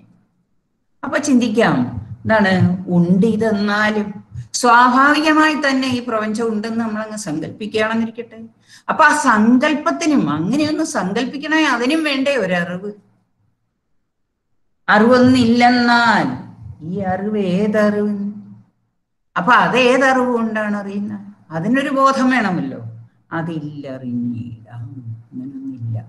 അപ്പൊ അറിവില്ലെങ്കിൽ പ്രപഞ്ചമില്ല എന്നാണ് രണ്ടാമത്തെ ശ്ലോകത്തില് പറയുന്ന. അറിവില്ലെന്നാൽ ഇല്ലീ അറിയപ്പെടുന്നതും ഉണ്ടിതെന്നാലും എന്നുള്ളത് കൊണ്ട് സ്വാഭാവികമായി ഉണ്ട് എന്ന് നമ്മൾ സങ്കല്പിച്ചാലും ആ സങ്കല്പത്തിനും വേണം നമുക്കൊരു അറിവ്, അതിനെ അറിയാനും. അറിവൊന്നില്ലെന്നാൽ ഈ അറിവ് ഏതറിവിന്ന് അതില്ലറിഞ്ഞിടാം. അപ്പൊ അതിനെ അറിയാനുള്ള അറിവ് ഏതാണ് എന്നാണെങ്കിൽ അങ്ങനെ ഒരു അറിവ് ഇല്ല തന്നെ. അപ്പൊ അറിവ് എപ്പോഴും ഒന്നിനെയും ആശ്രയിക്കാതെ സ്വതന്ത്രമായി എന്നും നിലനിൽക്കുന്നു. എന്നാൽ പ്രപഞ്ചത്തിന് അറിയപ്പെടുന്നത് വരെ മാത്രമേ സ്ഥിതിയുള്ളൂ. അപ്പൊ അറിവും അറിയപ്പെടുന്നതും, അറിവും ഞാനും ഒന്ന് തന്നെയെന്ന് അറിയുന്നവനും, അറിവും ഈ പ്രപഞ്ച പ്രതിഭാസത്തെ അറിയുന്ന ഞാനും ഒന്ന് തന്നെയെന്ന് അതിനെയും ആത്മോപദേശ ശതകത്തില് 99-ാമത്തെ ശ്ലോകത്തിൽ പ്രതിപാദിക്കുന്നുണ്ട്. അറിവഹമെന്നതു രണ്ടുമേകമാം ആവരണമൊഴിഞ്ഞവന് അന്യനുണ്ട് വാദം അറിവിനെ വിട്ടഹമന്യമാകുമെന്നാൽ അറിവിനെ ഇങ്ങറിയാനും ആരുമില്ല. അപ്പൊ ആവരണം ഒഴിഞ്ഞവനെ സംബന്ധിച്ച്, അവിദ്യ ഒഴിഞ്ഞവനെ സംബന്ധിച്ച്, അവിദ്യ വിട്ടൊഴിഞ്ഞ ഒരാളെ സംബന്ധിച്ച് അറിവും അഹവും ഒന്ന് തന്നെ, ഏകമാണ്. അറിവും അഹവും രണ്ടല്ല. എന്നാൽ അന്യനുണ്ട് വാദം. അനാത്മജ്ഞാനിയാണെങ്കിൽ, അറിവില്ലാത്ത ഒരുവനെ സംബന്ധിച്ച് അറിവും അഹവും രണ്ടാണെന്ന്. അപ്പൊ ഈ അറിവിനെ അറിയാനും ആരുമില്ല. അറിവിനെ വിട്ട് അഹം അന്യമാകുമെന്നാൽ, അറിവിനെ വിട്ട് അഹം അറിവും അഹവും രണ്ടാണെന്ന് വന്നാൽ, ആത്മജ്ഞാനി അല്ലാത്ത ഒരുവനെ, അല്ലെ ബോധമില്ലാത്ത ഒരുവനെ സംബന്ധിച്ച്, ആ ബോധത്തെ സാക്ഷാത്കരിക്കാത്ത രണ്ട് ഭേദം ഉള്ള ഒരാൾക്ക്, അല്ലെങ്കിൽ അവിദ്യ വിട്ടുപോയിട്ടില്ലാത്ത ആളെ സംബന്ധിച്ച്, അപ്പൊ ഈ വിസ്തൃതമായ അല്ലെങ്കിൽ വൈജാത്യാത്മകമായ ലോകമുണ്ട്. അപ്പൊ അതിനെ ഉണ്ടെന്നോ ഇല്ലെന്നോ, ഈ ലോകം ഉണ്ടെന്ന് പറയണേലും ബോധം വേണം, ഇത് ഇല്ല എന്ന് പറയണമെങ്കിലും അതിന് ഒരു ബോധം വേണം. അപ്പൊ ഇല്ലായ്മ ഉണ്മ ഈ രണ്ടിനെയും ഇല്ലെന്നോ അറിയുന്നതായ ആരും ഇല്ലെന്നിരിക്കട്ടെ, അപ്പോൾ മേൽ പറഞ്ഞ ഈ രണ്ടാശയവും, ഏത് അറിവും അഹവും രണ്ടാശയവും ഉണ്ടാവുകയില്ല. ലോകം ഉണ്ട് അഥവാ ഇല്ല എന്ന അർത്ഥമായിരിക്കുന്നത് തന്നെ, ലോകം ഉണ്ട് എന്നും അല്ലെ ഇല്ല എന്നും അർത്ഥമായിരിക്കുന്നത് തന്നെ ഒരു അറിവിലാണ്, ഒരു ബോധത്തിലാണ്. അതുകൊണ്ട് അറിവില്ലാതെ അറിയപ്പെടുന്ന ഒന്നിനും ഉണ്ടായിരിക്കുക സാധ്യമല്ല. അവിദ്യയുടെ ആവരണം ഒഴിഞ്ഞവന് മാത്രമേ ചിന്താവിഷയമായ അറിവും ചിന്തിക്കുന്ന അറിവും എന്ന രണ്ടറിവുകളില്ല എന്ന അദ്വൈത രഹസ്യം വ്യക്തമാവുകയുള്ളൂ.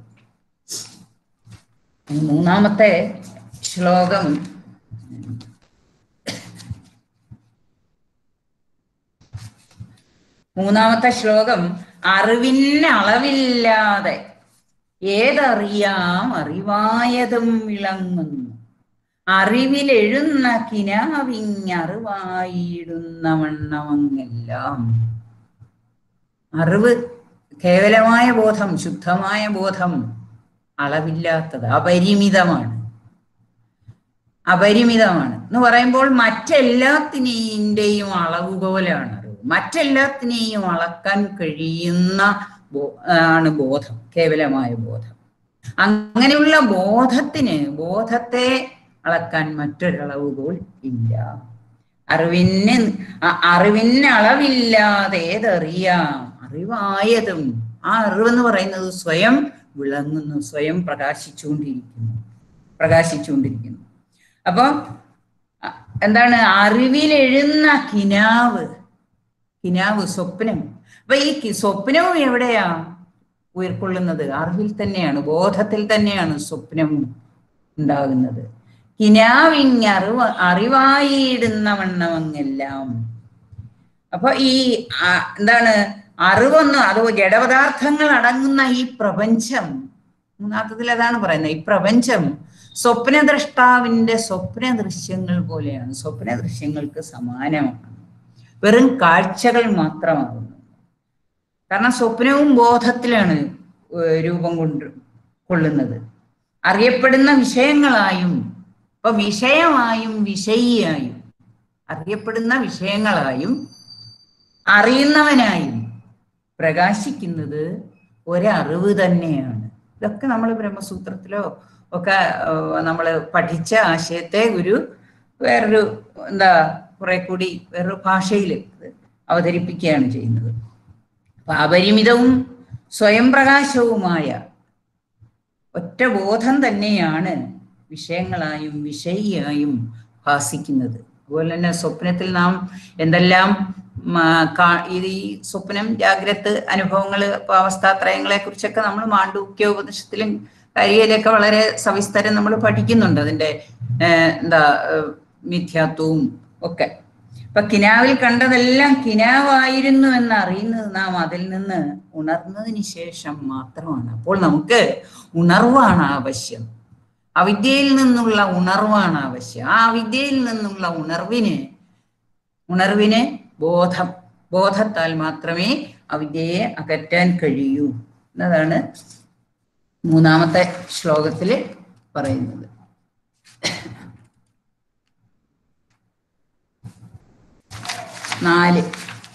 നാലാമത്തെ ശ്ലോകം. അറിവിന് നിറവുണ്ടെന്നാൽ അറിവല്ലാതുള്ളതെങ്ങിരുന്നീടും, അറിവേതിങ്ങതു പോയി അറിയുന്നെങ്ങതിങ്ങിരുന്നീടും. ഇവിടെ ഇപ്പൊ എന്താ, എന്തിനേയും നമുക്ക് മറ്റൊന്നിനെ അറിയാൻ ശ്രമിക്കുമ്പോൾ അപ്പൊ അതിനെവിടെ ഇതിവിടെ ഒരു പ്രമാണങ്ങളുടെയൊക്കെ ആവശ്യകത. അപ്പം എന്താണ്, ഒന്നിനെ അറിയാൻ വേണ്ടി ഒരാൾക്ക് മറ്റൊന്നിനെ അറിയാൻ ശ്രമിക്കുമ്പോഴാണല്ലോ നമ്മൾ ആചാര്യനെയും ശാസ്ത്രങ്ങളും പ്രമാണങ്ങളെയൊക്കെ അന്വേഷിക്കുക. അപ്പോൾ നമ്മൾ ബ്രഹ്മസൂത്രത്തിൽ പഠിച്ചിട്ടുമുണ്ട്, എല്ലാ സർവാണി ശാസ്ത്രാണി പ്രമാണ പ്രമേയ പ്രത്യക്ഷാദി പ്രമാണ പ്രമേയ വ്യവഹാരങ്ങളൊക്കെ ഇപ്പൊ ഈ ആത്മസാക്ഷാത്കാര പര്യന്തം അല്ലെ, അറിവ് സാക്ഷാത്കരിക്കുന്നത് വരെയാണ് ആചാര്യനും പ്രമാണങ്ങളും പ്രത്യക്ഷാദി പ്രമാണങ്ങൾക്കും ഒക്കെ പ്രസക്തിയുള്ളൂ. അപ്പൊ ഇവിടെ അറിവിനെ അറിയാൻ മറ്റൊരു പ്രമാണത്തിന്റെ ആവശ്യമില്ല എന്നാണ് ഇവിടെ പറയുന്നത്. അറിവിന് നിറവുണ്ട്. അപ്പൊ ചില പദങ്ങളൊക്കെ പ്രയോഗിച്ചിരിക്കുന്നു. നിറവ് ഇപ്പൊ സമ്പൂർണമായ ജ്ഞാനം, അറിവിന് നിറവുണ്ട്, എല്ലായിടത്തും വ്യാപിച്ചിരിക്കുന്നത് എന്നുള്ള അർത്ഥത്തിലാണ്. പ്രപഞ്ചത്തിൽ സർവത്ര വ്യാപിച്ചിരിക്കുന്നതാണ് അറിവ്. നിറവുണ്ടെന്നാൽ അറിവല്ലാതുള്ളത് എങ്ങിരുന്നീടും. അപ്പൊ അറിവല്ലാതുള്ളത് അപ്പൊ അനാത്മാവ് അതെവിടെ വർത്തിക്കും? എവിടെ ഇരുന്നീടും എന്നാണെങ്കിൽ അറിവിൽ തന്നെ വർത്തിക്കാനിടയുള്ളൂ. അറിവേതെന്ന് അതുപോയി അറിയുന്ന എങ്ങന്ന് അങ്ങ്. അപ്പൊ അറിവ് തന്നെ അറിവിനെ തേടി പോവുക. ഈ അറിവ് എവിടെയാണ് എന്ന് അറിവ് തന്നെ തേടി പോവുക എന്ന് പറഞ്ഞാൽ അത് അങ്ങ് മറ്റെവിടെയോ ഇരിക്കുന്നു എന്നാണെങ്കിൽ അതെങ്ങിരുന്നീടും. മറ്റെങ്ങും ഇരിക്കാൻ പറ്റില്ല. അറിവ് ഒന്നാണ്, ഏകമാണ്, നിത്യമാണ്. അപ്പൊ അറിവിനൊരിക്കലും മാറ്റമില്ലാതെ അത് ഉത്പത്തിക്ക് മുമ്പ് ഉത്പത്തിക്ക് ശേഷവും എന്ന് നമ്മൾ അതിൽ പറയുന്നോണം. ഇവിടെ ബോധം സർവത്ര വ്യാപ്തമായിക്കൊണ്ട് നിത്യമായി നിൽക്കുന്ന ഒന്നാണ്. അവിടെ നാലാമത്തതില് അപ്പൊ അറിവിന് നിറവുണ്ടെന്നാൽ അറിവല്ലാതുള്ളതെങ്ങിരുന്നീടും. അപ്പൊ അറിവ് സ്വയം പ്രകാശകമാണ്. അതിനെ അറിയാൻ യാതൊരു പ്രമാണത്തിന്റെയും ആവശ്യമില്ല. ഏതൊന്നിനെയും കുറിച്ച് സുനിശ്ചിതമായ അറിവ് ഉണ്ടാകുന്നത് പ്രമാണങ്ങളുടെ സഹായത്താലാണ്. അത് നമ്മുടെ ഭാരതീയ ദർശനങ്ങളിൽ പ്രമാണ നിശ്ചയം പരമപ്രധാനവുമാണ്. മുത്തലക്ഷ്മി ടീച്ചർ ജ്ഞാനശാസ്ത്രത്തെ കുറിച്ച് പല ക്ലാസ്സുകളും അത് വേറിട്ട കാഴ്ചപ്പാടുകളിൽ അവതരിപ്പിച്ചിട്ടുണ്ട്. നിങ്ങൾ പലരും കേട്ടിട്ടുള്ളതുമാകും.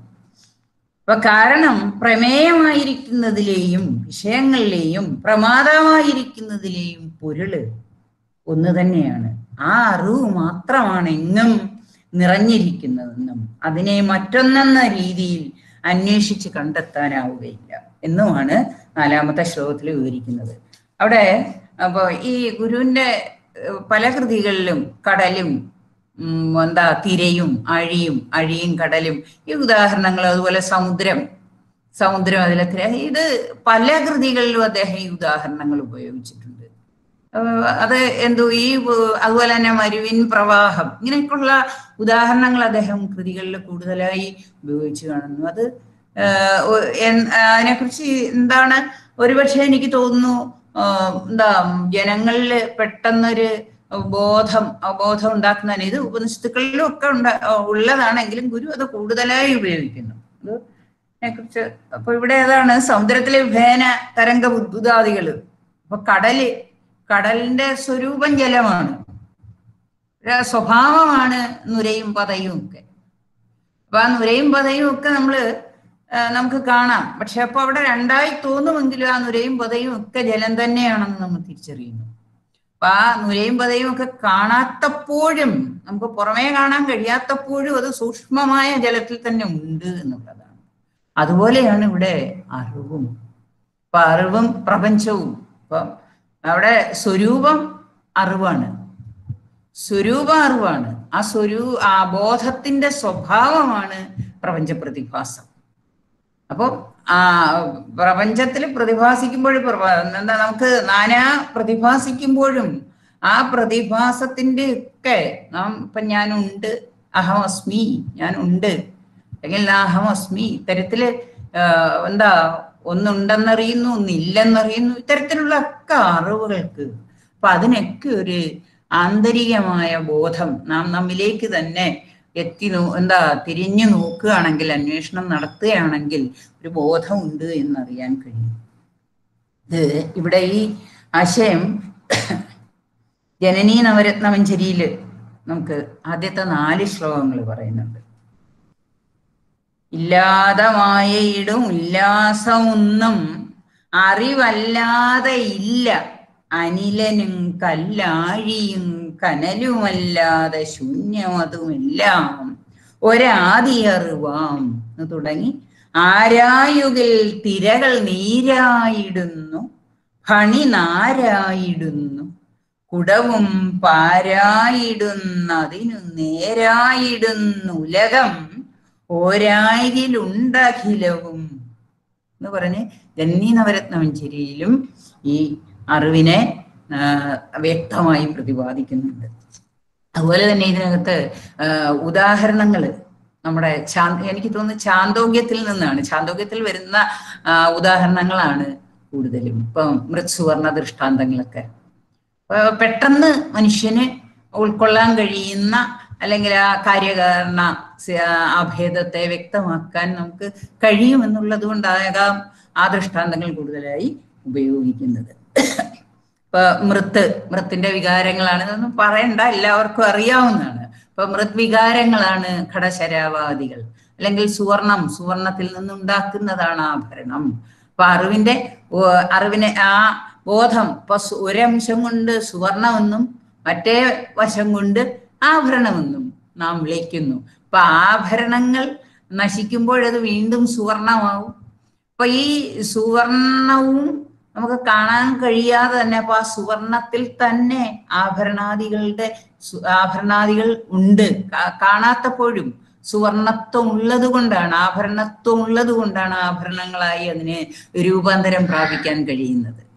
അതുപോലെ അറിവില് ഈ പ്രപഞ്ച പ്രതിഭാസം, ഇപ്പൊ നാനാപ്രതിഭാസം, അത്തരത്തിൽ നാനാപ്രതിഭാസിക്കാനുള്ള ഒരു കഴിവ്, ബോധം ആ അറിവിലുണ്ട്. അതുകൊണ്ടാണത് ക്രമമൊക്കെ പറയുന്നുണ്ട് താഴെ. പിന്നീട് ചോദിക്കുന്നുണ്ട്, ഈ അറിവ് എല്ലാ ശ്ലോകവും ഞാൻ വായിക്കണ്ടല്ലോ, ആണോ? എല്ലാ ശ്ലോകവും വായിക്കണോ? ഇങ്ങനെ ആരും ഒന്നും പറയുന്നില്ല. വേണ്ട, ശോഭനയുടെ വേണമെന്നില്ല. ഇല്ലല്ലോ. അപ്പൊ ഒരു 10 ശ്ലോകം വരെ, 10 വരെയുള്ള ശ്ലോകം, അപ്പൊ 10ാമത്തെ ശ്ലോകം 11 തൊട്ട് അവസാനത്തെ ഒരു 4 ശ്ലോകം പറയുന്നത് ഈ അറിവിനെ എങ്ങനെയാണ് ഏകമായ, ശുദ്ധമായ, കേവലമായ ഒരറിവ് എങ്ങനെയാണ് അതിന് അത് അറിവ് പലതാകുമോ എന്നൊരു ക്രമമൊക്കെ പറയുന്നുണ്ട്. ക്രമം പറയും. അറിവ് ഭാവാത്മകമാണ്. അപ്പൊ ഭാവാത്മകമാണ് അറിവ്. അനന്തവൈജാത്യത്തോടു കൂടിയ ലോകാനുഭവമായി ഭാവം പകരുന്നതിന് മുമ്പും, അപ്പൊ ഈ അറിവാകുന്നതിന് മുമ്പ്, അല്ലെ വിശ്വമാകുന്നതിന് മുമ്പ് എങ്ങനെയായിരുന്നു എന്ന് ചോദിച്ചാൽ അറിവ് തന്നെയായിരുന്നു. മുമ്പ് അറിവിനെ സംബന്ധിച്ച് ഒരു തരത്തിലുള്ള അഭാവവുമില്ല. പ്രാഗഭാവമോ പ്രത്വംസാഭാവമോ അത്തരത്തിലുള്ള യാതൊരു അഭാവവും അറിവിനില്ല എന്ന് 6ാമത്തെ ശ്ലോകത്തിൽ പറയുന്നുണ്ട്. പദ്യത്തില് 7ാമത്തെ പദ്യത്തില് ഏതൊരു വസ്തുവും സദാ ഉണ്ടെന്നറിയുന്നുണ്ട് എല്ലാ വസ്തുവും. അതുപോലെ തന്നെ ഏതെങ്കിലും ഇല്ല എന്നുള്ളതും, ഏതെങ്കിലും ഒരു വസ്തു ഇല്ല എന്നുള്ളതും നമുക്ക് ബോധം ഉണ്ടാകുന്നുണ്ട്. അപ്പൊ ഇല്ല എന്നുള്ള ഒരറിവിനും ഉണ്ട് എന്നുള്ളതിനും ആധാരം എന്താണ്? അറിയലാണ്. അപ്പൊ അത് നമ്മെ തന്നെ അറിവിന് വിഷയമാക്കുമ്പോഴാണ് അറിയപ്പെടുന്ന വിഷയവും വിഷയത്തിന്റെ രൂപത്തിൽ പ്രതിഭാസിക്കുന്നതുമായ എല്ലാം അറിവ് തന്നെ എന്ന് അനുഭവിച്ചറിയാൻ സാധിക്കും. 8ാമത്തെ ശ്ലോകത്തിൽ പറയുന്നത് അറിവെന്ന്, ഈ അറിവെന്നാ തുടങ്ങിയത്? അറിവെന്ന് അന്നേ അറിവുണ്ടെന്നാൽ ഇതെങ്ങ് നിന്നീടും. അറിവൊന്ന്, എണ്ണം വേറില്ല, അറിവല്ലാതെങ്കിലെന്തിരിക്കുന്നു. അപ്പൊ അറിവെന്നത് അറിവ് എന്ന് മുതലുണ്ടോ അന്ന് മുതൽ ഈ ലോകവും ഉണ്ട്, അറിയപ്പെടുന്ന ഈ ലോകവും ഉണ്ട് എന്നാണ്. അറിവെന്ന് അന്നേ ഇതുമുണ്ട്, അറിവുണ്ടെന്നാൽ ഇതെങ്ങ് നിന്നിടും. അപ്പൊ പിന്നെ അറിവുണ്ടെങ്കിൽ ഈ പ്രതിഭാസം, പ്രപഞ്ച പ്രതിഭാസം എവിടെ നിന്നിടും എന്ന് ചോദിച്ചാൽ അറിവിലല്ലാതെ മറ്റെവിടെ നിൽക്കാനാണ്? അറിവിൽ തന്നെയാണ്.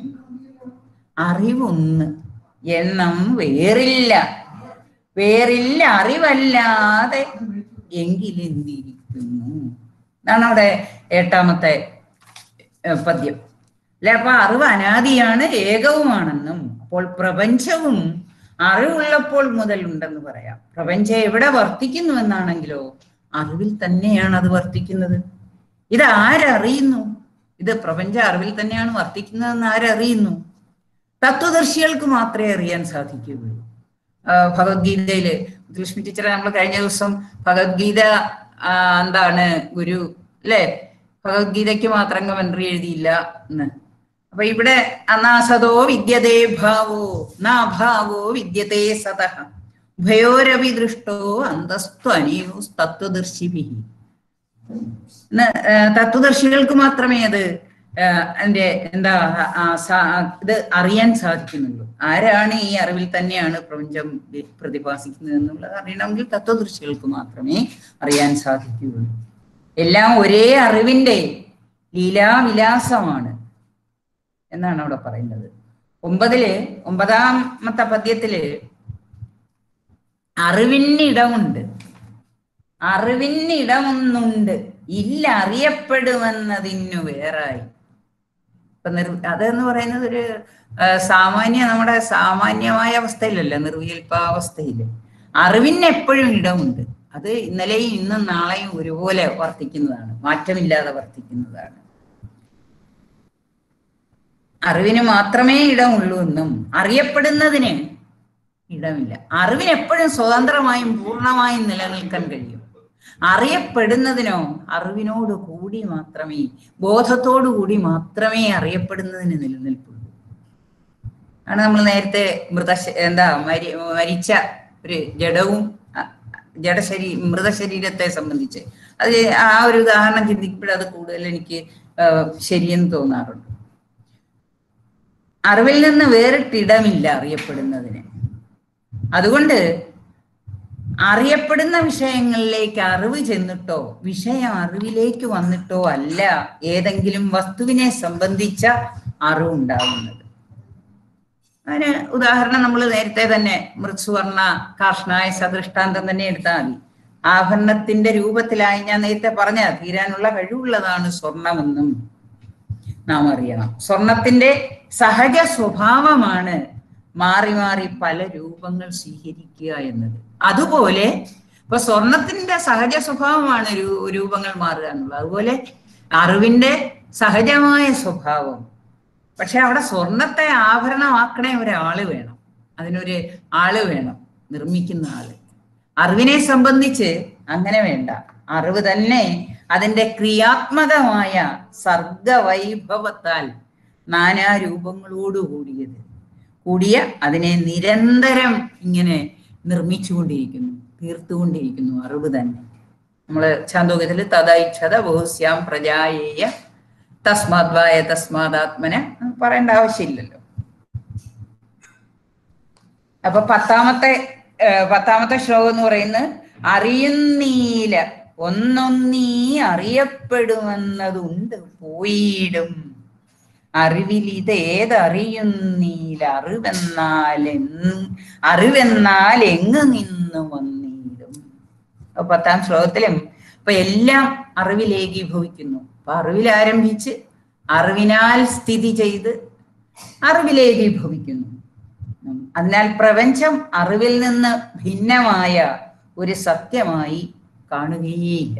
അതുകൊണ്ട് ഒരറിവിന്റെ ഉണ്മയിൽ നിന്നാണ് എല്ലാ വിശേഷ ജ്ഞാനങ്ങളും ഉണ്ടാകുന്നതെന്ന് ഇവിടെ ഗുരു സമർത്ഥിക്കുന്നു. ബോധത്തെ അനുഭവിക്കാൻ ബോധത്തിന് മാത്രമേ കഴിയൂ. ബോധത്തിൽ നിന്ന് ജഡം ഉള്ളതാകാം, എന്നാൽ ബോധത്തിന് മറ്റൊന്നിൽ നിന്നും ഉണ്ടാകാൻ സാധ്യമല്ല. 11ാമത്തെ ശ്ലോകം മുതൽ അനുഭൂതിയായി തീർന്നാലുള്ള സ്ഥിതി 11ാമത്തേല്. അപ്പൊ പിന്നീട് 4 ശ്ലോകങ്ങളെന്ന് ഞാൻ പറഞ്ഞു. അപ്പൊ അവിടെ കഴിഞ്ഞ 10 വരെയുള്ള ശ്ലോകം എല്ലാ ഉലകവും ഉയർന്ന അറിവായി മാറിടുന്നു. എല്ലാ ഉലകവും ഉയർന്ന അറിവായി മാറിടുന്നു. എന്നാൽ ഒരറിവ് തന്നെ എല്ലാ ഉലകവുമായി വിരിഞ്ഞു വരുന്നത്, ഒരറിവ് തന്നെ, ഒരു ബോധം തന്നെ ഉലകമെല്ലാമായി വിരിഞ്ഞു വരുന്നത്. അത് ആർക്കാ? അനുഭവിക്കുന്ന ആൾക്ക് അനുഭവമായി തീരുന്നതാണ്.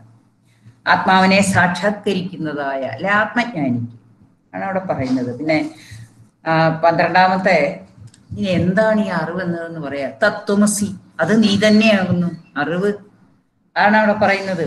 എന്താണ് അറിവെന്നത്? നീ, അത് നിന്നറിവിട്ടറിയപ്പെടുമെന്നതായി. അറിവ്, ആ ബോധം എന്നത് നീ തന്നെയാകുന്നു. നീയോ അത് അറിയപ്പെടുന്നതെന്നായി. അത് ആ അറിവിനെ വിട്ടിട്ട് എന്തായി? അറിയപ്പെടുന്നതായി. അറിയപ്പെടും ഇത്. ആ അറിയപ്പെടുന്നത് 2 ആയി. പിന്നീട് ഒന്ന് അറിയുന്നുണ്ടെന്നും, അതിലൊന്ന് അറിയുന്നുണ്ടെന്നും മറ്റൊന്ന് അറിയുന്നില്ലെന്നും. അറിവെന്നത് നീ, അത് നിന്നറിവിട്ടറിയപ്പെടുന്നതെന്നായി. അറിയപ്പെടും ഇത് 2 രണ്ടായി. ഒന്ന് അറിയുന്നുണ്ടെന്നും ഒന്ന് അതില്ലെന്നും ആണ് അതിലവിടെ പറയുന്നത്.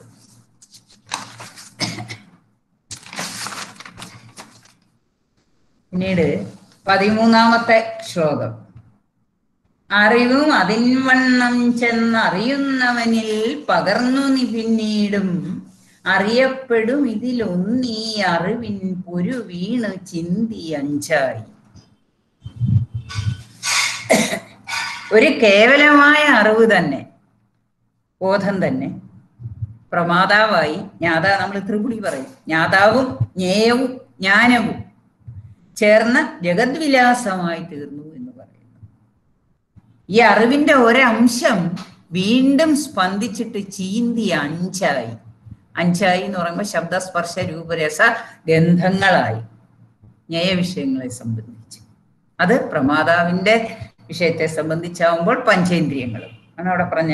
ജ്ഞാതാവിന്റെ വശം പഞ്ചേന്ദ്രിയങ്ങളും രൂപം പകർന്നു. 14ാമത്തെ ശ്ലോകത്തില് അറിയുന്നവനെന്നറിയാം അറിവെന്നറിയുന്നവനുമെന്നാകിൽ അറിവൊന്ന് അറിയുന്നവനൊന്ന് അറിയുന്നതിലാറിതെട്ടുമായിടും. ഒരു ബോധം, അറിവ്, അറിയുന്നവൻ, അറിവെന്നും അറിയുന്നവനെന്നും, പിന്നീട് ജ്ഞേയത്തിന്റെ അല്ലെങ്കിൽ ഇതന്തയെ വെച്ച് നോക്കുമ്പോൾ ശബ്ദസ്പർശ രൂപരസഗന്ധങ്ങളായ 5, അതിനതീതമായ അറിവ്, അപ്പോൾ 8. അതേപോലെ തന്നെ അഹന്തയുടെ വശം വെച്ച് പ്രമാതാവിന്റെ വശത്തും അത്തരത്തില് 8. അപ്പോൾ ഒരു കേവലമായ ബോധം തന്നെ, ശുദ്ധ ബോധം തന്നെ ഈ രീതിയിൽ അനുഭൂതിയുടെ വെളിച്ചത്തിൽ അറിവിന് പിരിവില്ല. അനുഭൂതിയുടെ വെളിച്ചത്തിൽ നോക്കുമ്പോൾ അറിവ് ഏകമാണ്, ശുദ്ധമാണ് ബോധം. എന്നാൽ അല്ലാതെ നാം അറിയുന്നവനെന്നറിയാം അറിവെന്നറിയുന്നവനുമെന്നാകിൽ, അറിവെന്നാണെന്ന് അറിയുന്നവനെ സംബന്ധിച്ച് ഞാൻ അറിയുന്നു എന്ന്. അപ്പൊ ഞാൻ അറിയുന്നു എന്ന് പറയുമ്പോഴാ ഞാൻ അറിയുന്നു എന്ന് പറയുമ്പോഴാ അതും എന്തിൽ വരും? വസ്തുവിൽ വരും. അതാണ് ഇവിടെ പറയുന്ന 14ാമത്തെ പദ്യത്തിൽ ഈ അറിവ് പ്രമാതാവിൽ അറിയുന്നവനിൽ 8 തരത്തിൽ പ്രകാശം. പ്രമാതാവിലും 8 തരത്തിൽ, ന്യായവിഷയങ്ങളിലും 8 തരത്തിൽ പ്രകാശിക്കുന്നതായി വർണ്ണിച്ചിരിക്കുന്നു. അറിയുന്നവൻ അഹങ്കാരം, അറിവ് 5 ഇന്ദ്രിയങ്ങൾ. ഇനി അറിയുന്നില്ല അഥവാ അറിവിന് അതീതമായതിനെ സംബന്ധിക്കുന്നുള്ള അറിവ് അവിടെ ചേരുമ്പോഴിട്ട് അറിയുന്നവനെന്നറിയാം അറിവെന്നറിയുന്നവനുമെന്നാകിൽ അറിവൊന്ന് അറിയുന്നവനൊന്ന് അറിയുന്നതിൽ ഇതെട്ടുമായിടും. അവസാനത്തെ അറിയപ്പെടും ഇതിനൊത്തി അറിവേഴൊന്നിങ്ങനെ താനും 8ആയി. അറിവിങ്ങനെ വെവ്വേറായി അറിയപ്പെടുമെന്നതും വിടുർത്തീടിൽ. ഇനി ചില പദങ്ങൾ വിടുർത്തീടിൽ സമഗ്രമായി അപഗ്രഥിച്ചാൽ ആണ്. അതുപോലെ തന്നെ അല്ലറിവല്ല എന്നൊരു ശ്ലോകത്തിൽ അല്ലറിവല്ല, അത് രണ്ട് കമന്ററിയിൽ രണ്ട് തരത്തിൽ. അല്ലറിവല്ല എന്നുള്ളതിന് അറിവല്ലാത്തതല്ല എന്ന് ഒരിടത്ത് അർത്ഥം കൊടുക്കുന്നുണ്ട്. എന്നാൽ മറ്റൊന്നില് അല്ലിന് ഇരുട്ടിൽ നിന്നല്ല ഈ ഇതുണ്ടായിരിക്കുന്നത്. അത് എനിക്ക് അവിടെ അല്ലറിവല്ല എന്നുള്ളത് കൊണ്ട് അറിവല്ലാത്തതല്ല, അറിവ് തന്നെയാണ്. ആരുടേതിലാണോ ഈ രണ്ട് രീതിയിൽ. അപ്പൊ ഇങ്ങനെ അതുപോലെ തന്നെ അറിവറ്റ പദം പ്രയോഗിക്കുന്നത്. അറിവറ്റ എന്നുള്ളത് കൊണ്ട് അവിടെ അറിവിൽപ്പെടാത്ത പദാർത്ഥം ഏതാണ് എന്നുള്ള അർത്ഥത്തിലാണ് അവിടെ. ഇനി ചില പദങ്ങളൊക്കെ മലയാള പദങ്ങളുടെ പ്രയോഗം നടത്തിയിട്ടുണ്ട്.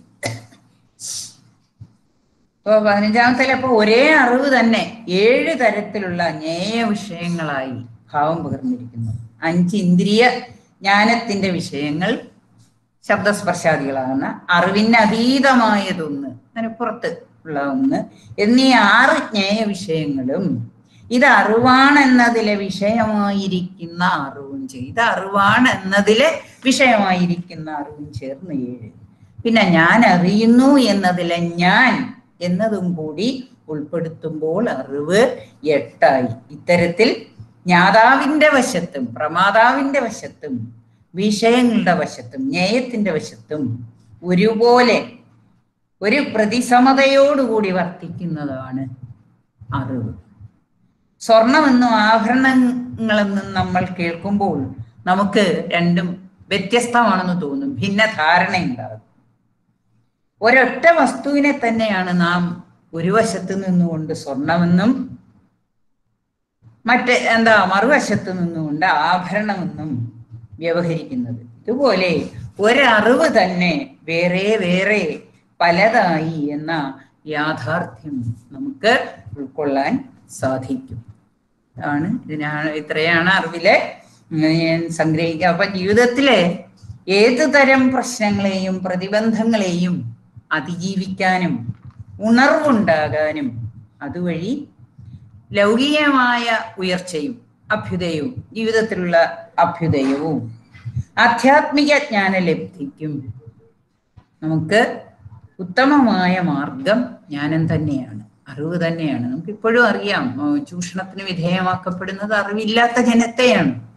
അതുപോലെ തന്നെ നമ്മള് അവരെ ആരുടെയും ക്രിയാശേഷി വർദ്ധിപ്പിക്കുകയാണ് വേണ്ട. ആ ക്രിയാശേഷി വർദ്ധിപ്പിക്കുന്നതിന് ഉതകുന്ന തൊഴിലവസരങ്ങളും തൊഴിലും നൽകി അവരെ നാം മറ്റുള്ളവരുടെ കൂട്ടത്തിലല്ലേ എല്ലാവരുടെയും കൂട്ടത്തിൽ നാം മുന്നിലേക്ക് കൊണ്ടുവരികയാണ് വേണ്ടുന്നത്.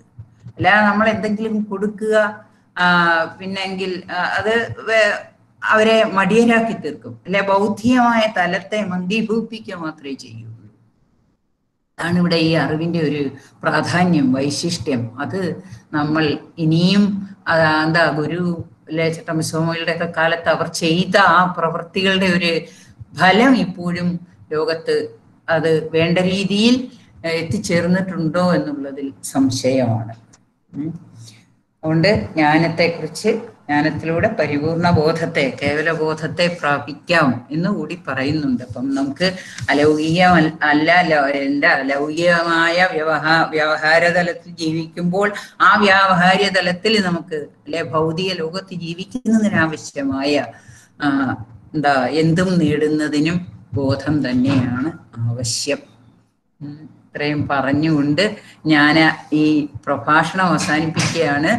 എനിക്കിങ്ങനെ ഒരു അവസരം, കാരണം ഈ അറിവ് ഒന്നുകൂടി വായിക്കാനും അതിലുപരി ചന്ദ്രിയ ടീച്ചറിനെ കുറിച്ച് 2 വാക്കുകൾ പറയാനും ഒരവസരം തന്ന ഇതിൻ്റെ റിസർച്ച് ഫോറം പ്രവർത്തകരോടും നമ്മുടെ ഡിപ്പാർട്ട്മെന്റിലെ HOD മുത്തുലക്ഷ്മി ടീച്ചറിനോടും ഇതിൽ പങ്കെടുത്ത എല്ലാവരോടും, എൻ്റെ സഹപ്രവർത്തകരുണ്ട്, വിദ്യാർത്ഥികളുണ്ട്, പിന്നെ എൻ്റെ ബന്ധുക്കളുണ്ട്.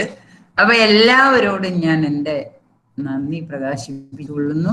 ഇതിനകത്ത് എന്തെങ്കിലുമൊക്കെ പരിമിതികൾ ഉണ്ടാകാം, ഇനി എന്തെങ്കിലും ചോദിക്കാനോ അല്ലെങ്കിൽ നിങ്ങൾക്ക് കൂട്ടിച്ചേർത്ത് പറയാം. ഞാൻ തൽക്കാലം ഇവിടെ നിർത്തുന്നു. ലക്ഷ്മി ഒക്കെ ഉണ്ടല്ലോ, ലക്ഷ്മി ടീച്ചറെ ആർക്കെങ്കിലും ഇതിൽ കൂട്ടിച്ചേർത്ത്.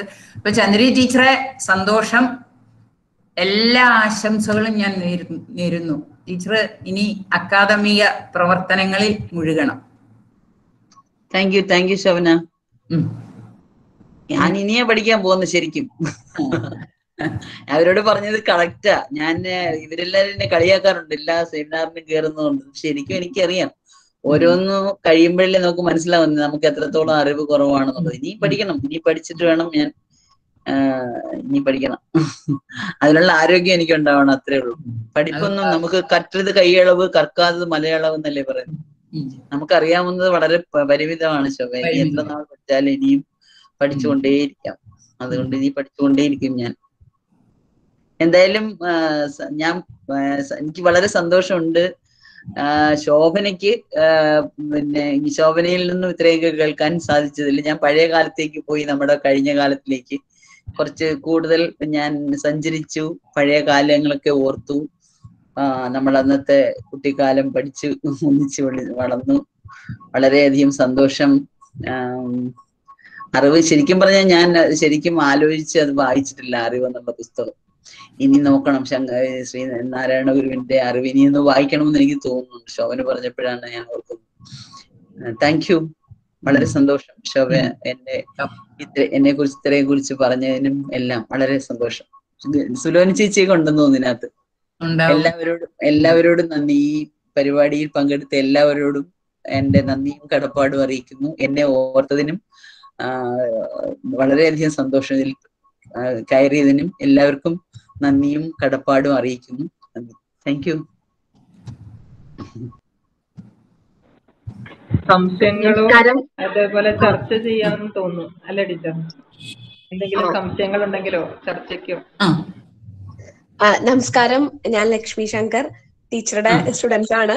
മാത്രല്ല ടീച്ചറോട് ഹൃദയത്തിൽ ഏറ്റവും അടുപ്പം സൂക്ഷിക്കുന്ന ഒരു വ്യക്തിയുമാണ്. ശോഭൻ ടീച്ചറോടും ചന്ദ്രി ടീച്ചറോടും നമ്മളുടെ ഡിപ്പാർട്ട്മെന്റിലെ എല്ലാവരോടും ഒരു വലിയ സന്തോഷം. ഈ ഒരു പരിപാടിയിൽ കഴിഞ്ഞ പ്രാവശ്യം മുഴുവനും കേൾക്കാൻ പറ്റിയില്ല, ഇപ്രാവശ്യം മുഴുവനും കേൾക്കാൻ പറ്റിയപ്പോ ടീച്ചറുടെ ക്ലാസ്സിൽ ടീച്ചറുടെ മുൻനിരയിൽ ഇരുന്ന് കൗതുകത്തോടെ കണ്ണ് തുറന്ന് ടീച്ചറുടെ ശിഷ്യയായ ഒരു ഭാവമായിരുന്നു. ടീച്ചറുടെ ക്ലാസ് കൃത്യമായി ഞാൻ ടെക്സ്റ്റ് വെച്ച് തന്നെയാണ് ഫോളോ ചെയ്തുകൊണ്ടിരുന്നത്. അതുകൊണ്ട് തന്നെ ഒരു ക്ലാസിന്റെ എല്ലാ ഒരു അനുഭവവും ഉണ്ടായതിന് വളരെ നന്ദി. ടീച്ചറെ സമഗ്രമായി പ്രതിപാദിച്ചത് കൊണ്ട് കൂട്ടിച്ചേർക്കാനൊന്നുമില്ല. ഇനി അതിനെ ഒന്ന് ഇന്റേണലൈസ് ചെയ്യണം, അതിനെ ഒന്ന് അവനവനിലേക്ക് ഒന്ന് ധരിക്കണം, അത്രേ ഉള്ളൂ. എനിക്ക് വലിയ അത്ഭുതവും കൗതുകവും ഒക്കെ. ഒരു ഗ്രാമത്തിൽ ഒരുമിച്ച് പഠിച്ച് വളർന്ന 5 പെൺകുട്ടികൾ ജീവിതത്തിന്റെ ഏറ്റവും നിർണായകമായ വിദ്യാഭ്യാസത്തിലും തൊഴിലും ഒക്കെ ഒരുമിച്ച് അങ്ങനെ അത് വളരെ അപൂർവതയായിരിക്കും. അത് വളരെ അപൂർവമായിരിക്കും. അതെ, 6 പെൺകുട്ടികൾ. അത് വലിയ അത്ഭുതമാണ് ഞങ്ങൾക്കൊക്കെ. നിങ്ങളുടെ ഈ സൗഹൃദം ക്യാമ്പസിന് പുറത്തേക്കും ഒക്കെ നിങ്ങളുടെ തുടരുന്ന സൗഹൃദം, അത് ഒരു തരത്തിൽ നമ്മുടെ വേദാന്ത ഡിപ്പാർട്ട്മെന്റിന്റെ കരുത്തും ഈ ഒരു സൗഹൃദമാണ്. ഞങ്ങളൊക്കെ ആ ഡിപ്പാർട്ട്മെന്റിൽ നിന്നും മറ്റ് സ്ഥലങ്ങളിൽ പോകുമ്പോ, മറ്റ് കോളേജുകളിലും മറ്റ് യൂണിവേഴ്സിറ്റികളിലും ഒക്കെ പഠിപ്പിക്കുമ്പോൾ ഞങ്ങൾക്ക് എപ്പോഴും കരുത്താവുന്നത് ഞങ്ങളുടെ അധ്യാപകർ പുലർത്തിയിരുന്ന ഒരു അക്കാദമിക മികവിനോടൊപ്പം തന്നെ ഞങ്ങൾ നിങ്ങളിൽ നിന്ന് മനസ്സിലാക്കിയത് നിങ്ങൾ തുറന്ന സൗഹൃദമായിരുന്നു ഞങ്ങൾക്ക് ശക്തിയേകിയിരുന്നത്.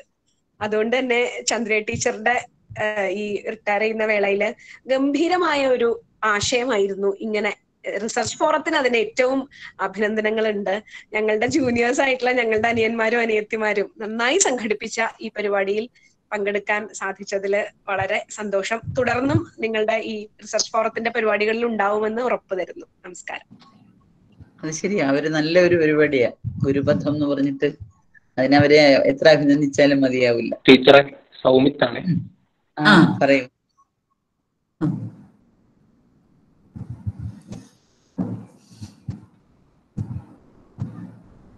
പറയുമനെ സൗമിത്തെ.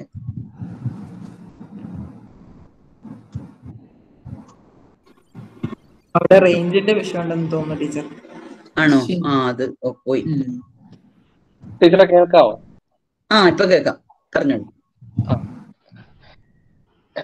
കഴിഞ്ഞ ആഴ്ചത്തെ പരിപാടിയിൽ പങ്കെടുക്കാൻ കഴിഞ്ഞില്ല, നിർഭാഗ്യവശാൽ. ചന്ദ്ര ടീച്ചറിനെ കുറിച്ച് പറയുമ്പോൾ, ഞാൻ ഡിപ്പാർട്ട്മെന്റിൽ ജോയിൻ ചെയ്യുന്ന സമയത്ത് ടീച്ചറായിരുന്നു HOD. എൻ്റെ ഇന്റർവ്യൂ സമയത്താണെങ്കിലും ശരി, പിന്നീട് ഇങ്ങോട്ട് PhD MPhilന്റെ വൈവ ആണെങ്കിലും PhDയുടെ റിസർച്ച് കമ്മിറ്റി, ഡോക്ടറൽ കമ്മിറ്റി ഒക്കെ ആണെങ്കിലും ശരി, അപ്പോഴെല്ലാം ഈ പറയുന്ന ഒരു ഗവേഷകൻ എന്ന നിലയിൽ എനിക്ക് ടീച്ചറിന്റെ ഒരുപാട് മാർഗനിർദ്ദേശങ്ങളും കരുതലും ഒപ്പം നിൽക്കലും ഒക്കെ അങ്ങനെ നേരിട്ട് ആവോളം അനുഭവിച്ചിട്ടുള്ള ഒരാളാണ്.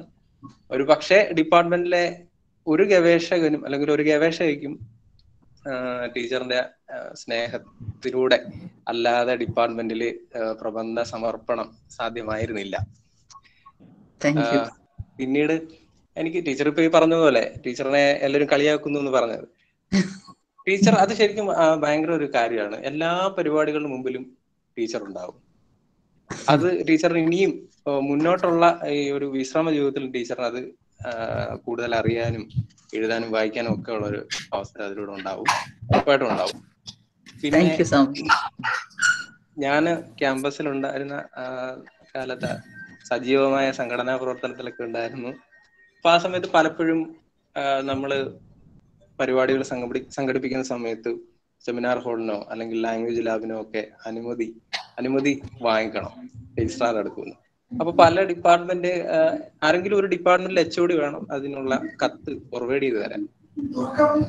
പലപ്പോഴും പല ഡിപ്പാർട്ട്മെന്റുകളിൽ നിന്നും ഇത്തരം കത്തുകളുമായി ചെല്ലുന്ന സമയത്ത് അതിനൊന്നും അനുമതി നൽകാതെ, അനുമതി നിഷേധിച്ച് പോരേണ്ടേക്ക് വന്നിട്ടുണ്ട്. പക്ഷെ ഒരിക്കൽ പോലും ചന്ദ്ര ടീച്ചറുടെ അടുത്ത് ഒരു കത്ത് ഫോർവേഡ് ചെയ്യാൻ ചെന്നിട്ട് നിരാശനായിട്ട് എനിക്ക് മടങ്ങേണ്ടി വന്നിട്ടില്ല. അത് വിദ്യാർത്ഥികളുടെ സംഘടനാപരമായ അവകാശങ്ങളെയും ജനാധിപത്യ മൂല്യങ്ങളെയൊക്കെ സംരക്ഷിക്കാനായിട്ട് ടീച്ചർ കാണിക്കുന്ന ഒരു ജാഗ്രതയായിട്ട് തന്നെയാണ് ഞാൻ കാണുന്നത്. മാത്രമല്ല, യൂണിവേഴ്സിറ്റിക്കെതിരെ തന്നെ വലിയ സമരം ചെയ്യുന്ന സന്ദർഭത്തിലും എൻ്റെ ഒപ്പം ഉണ്ടായിരുന്ന മറ്റ് ഡിപ്പാർട്ട്മെന്റിലെ എല്ലാ വിദ്യാർത്ഥികളെയും അന്ന് പലരും വിളിച്ച് അത് ഇന്ന് പിന്മാറണമെന്നൊക്കെ ആവശ്യപ്പെടുന്ന സന്ദർഭമുണ്ടായിരുന്നു. പക്ഷെ ടീച്ചർ HOD ആയിരുന്നെങ്കിലും അന്ന് എന്നോട് അത്തരത്തിൽ യാതൊരു ഇടപെടലും ടീച്ചർ ഉണ്ടായിട്ടില്ല. അത് ഭയങ്കര ഒരു വലിയ കാര്യമായിട്ടാണ് ഞാൻ കാണുന്നത്. വിദ്യാർത്ഥികളുടെ ഒരു സംഘടനാപരമായ അവകാശങ്ങളെ ഒന്നും ഒരിക്കലും ടീച്ചർ മാനിക്കാതിരുന്നിട്ടില്ല. പിന്നെ ഫോർത്തെ സംബന്ധിച്ചിടത്തോളം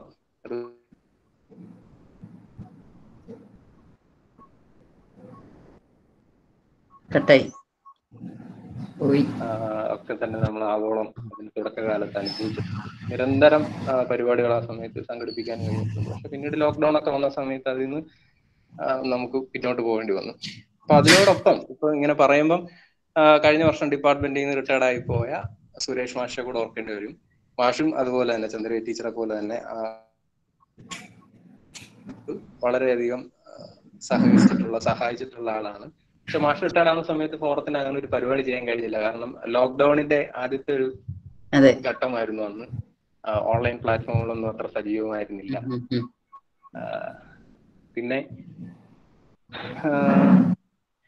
അറിവ് എന്ന് പറയുന്ന കൃതിയിലേക്ക് വരുമ്പോൾ ഞാനിങ്ങനെ ആലോചിക്കായിരുന്നു, നാരായണ ഗുരു എന്ന് പറയുന്ന ദാർശനികനെയും നാരായണ ഗുരു എന്ന് പറയുന്ന കവിയെയും ഒരുപോലെ കാണാൻ കഴിയുന്ന ഒരു കൃതിയാണ് അറിവ്. ഒരുപാട് ഒരു കവിതയുടെ ഒരു കെട്ടുമട്ടും, അത് പ്രാസമാണെങ്കിലും ശരി, വൃത്തബദ്ധം എന്ന നിലയിലാണെങ്കിലും ശരി, എല്ലാം ഒരു കവിതയുടെ എല്ലാത്തരം ഘടനയും അത് സൂക്ഷിക്കുന്നുണ്ട്. അതിനോടൊപ്പം തന്നെ ആശയപരമായി അല്ലെങ്കിൽ തത്വചിന്താപരമായി അറിവില്ലാതെ വേറൊന്നും ഇല്ല എന്ന് അസന്ദിഗ്ധമായി അദ്ദേഹത്തിന്റെ ദർശനം അതിലൂടെ അവതരിപ്പിക്കുകയും ചെയ്യുന്നുണ്ട്.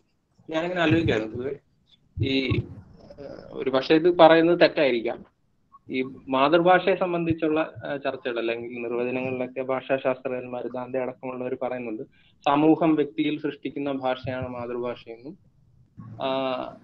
അമ്മ മുലപ്പാലിലൂടെ ചുരന്നു തരുന്നത് എന്ന് അത്തരം കാൽപ്പനിക നിർവചനങ്ങൾക്കൊക്കെ അപ്പുറത്തേക്ക് നോക്കി പറയുകയാണത്.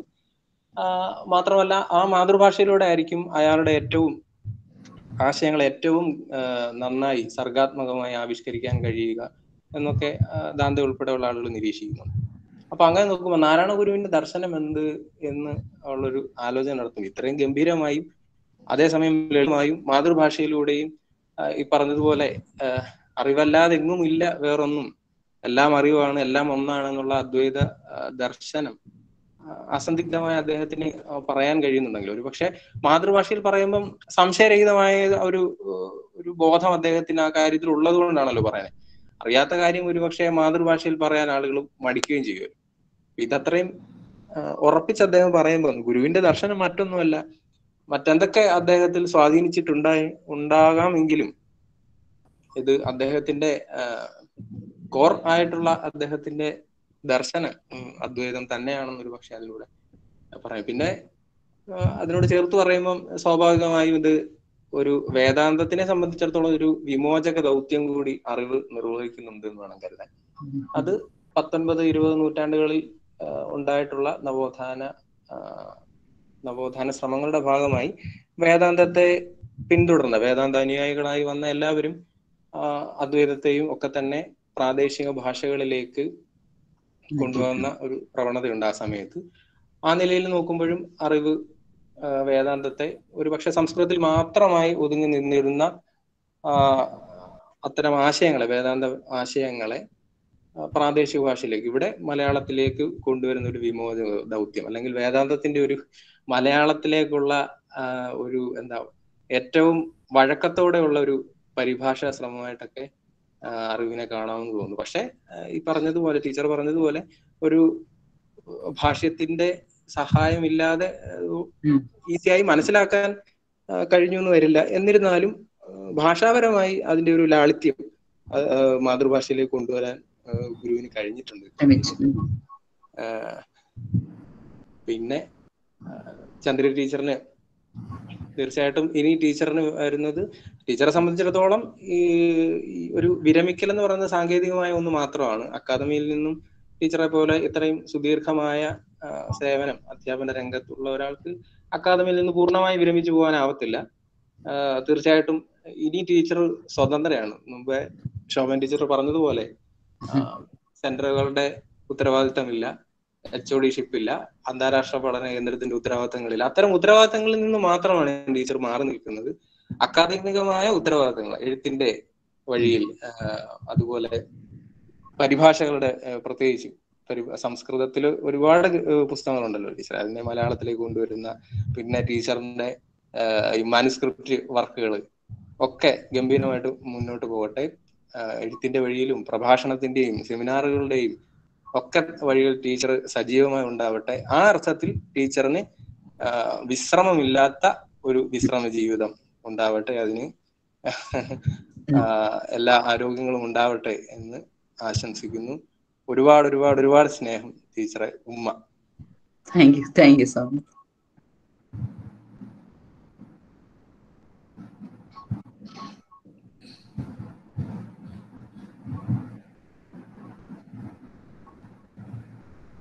എന്താണ് അടുത്ത? Chandra teacher, Shobhan teacher, ലക്ഷ്മിയാണ്. ഞാൻ മുഴുവൻ കേട്ടു. ടീച്ചർ പറഞ്ഞ പോലെ ടീച്ചറിന്റെ അവതരണ ശൈലി പണ്ടേ എല്ലാവരും ഇങ്ങനെ ഒരു ആകർഷിക്കുന്ന രീതിയിലുള്ള, അത് ഭയങ്കര ഒരു കഴിവാണ്, ആസ്വദിക്കാൻ സാധിച്ചു. പ്രജ്ഞാനം ബ്രഹ്മ എന്ന ഒരു വലിയ മഹാവാക്യത്തെ ശ്രീനാരായണ ഗുരുസ്വാമികൾ അറിവിലൂടെ നമുക്ക് എത്തിച്ചപ്പോൾ ടീച്ചർ അത് വളരെ എന്താ പറയണ്ടേ, നമുക്ക് ലൗകികമായിട്ടായാലും എത്ര അങ്ങേയറ്റം വരെ പോയി ഏത് ചെറിയൊരാളിന് പോലും മനസ്സിലാക്കത്തക്ക രീതിയിൽ വളരെ ലളിതമായിട്ട് പറഞ്ഞു തന്ന് ഞങ്ങളെല്ലാവരും അത് ശ്രദ്ധിച്ചു, കേട്ടു. ഇതുപോലെ ശോഭൻ ടീച്ചറും ചന്ദ്ര ടീച്ചറ്, അതുപോലെ തന്നെ സുരേഷ് സാറൊക്കെ നമ്മളുടെ സൗമ്യത്ത് പറഞ്ഞതുപോലെ തന്നെ ഇത്തരം പാതകൾ ഒരുക്കുമ്പോൾ അവയിൽ തീർച്ചയായിട്ടും നിങ്ങളെയാണ് ഞങ്ങൾ പ്രതീക്ഷിക്കുന്നത്. പിന്നെ ഈ റിസർച്ച് ഫോറത്തിന് ഞാനൊരു വലിയ നന്ദി പറയുന്നത്, ഈ സമയം കണ്ടെത്തിയത്. കാരണം ക്യാമ്പസിലിരിക്കുമ്പോഴാണെങ്കിൽ അറിയാമല്ലോ, നമുക്ക് ക്ലാസ് എടുക്കണം, അത് ഇതൊക്കെ പ്രശ്നമാണ്. ഈ സമയം ആയതുകൊണ്ട് നമുക്ക് ഒരു ശല്യവും ഇല്ല, സുഖമായി കേൾക്കാൻ സാധിച്ചു.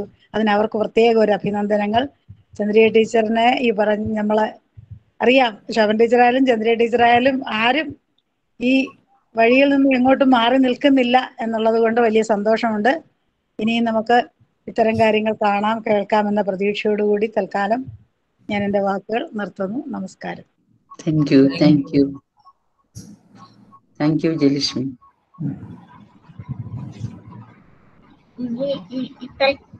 ഇനിയും തുടരുമല്ലോ, റിസർച്ച് ഫോറത്തിന്റെ പരിപാടികൾ ഇനിയും തുടരും എന്ന് തന്നെയാണ് ഞാൻ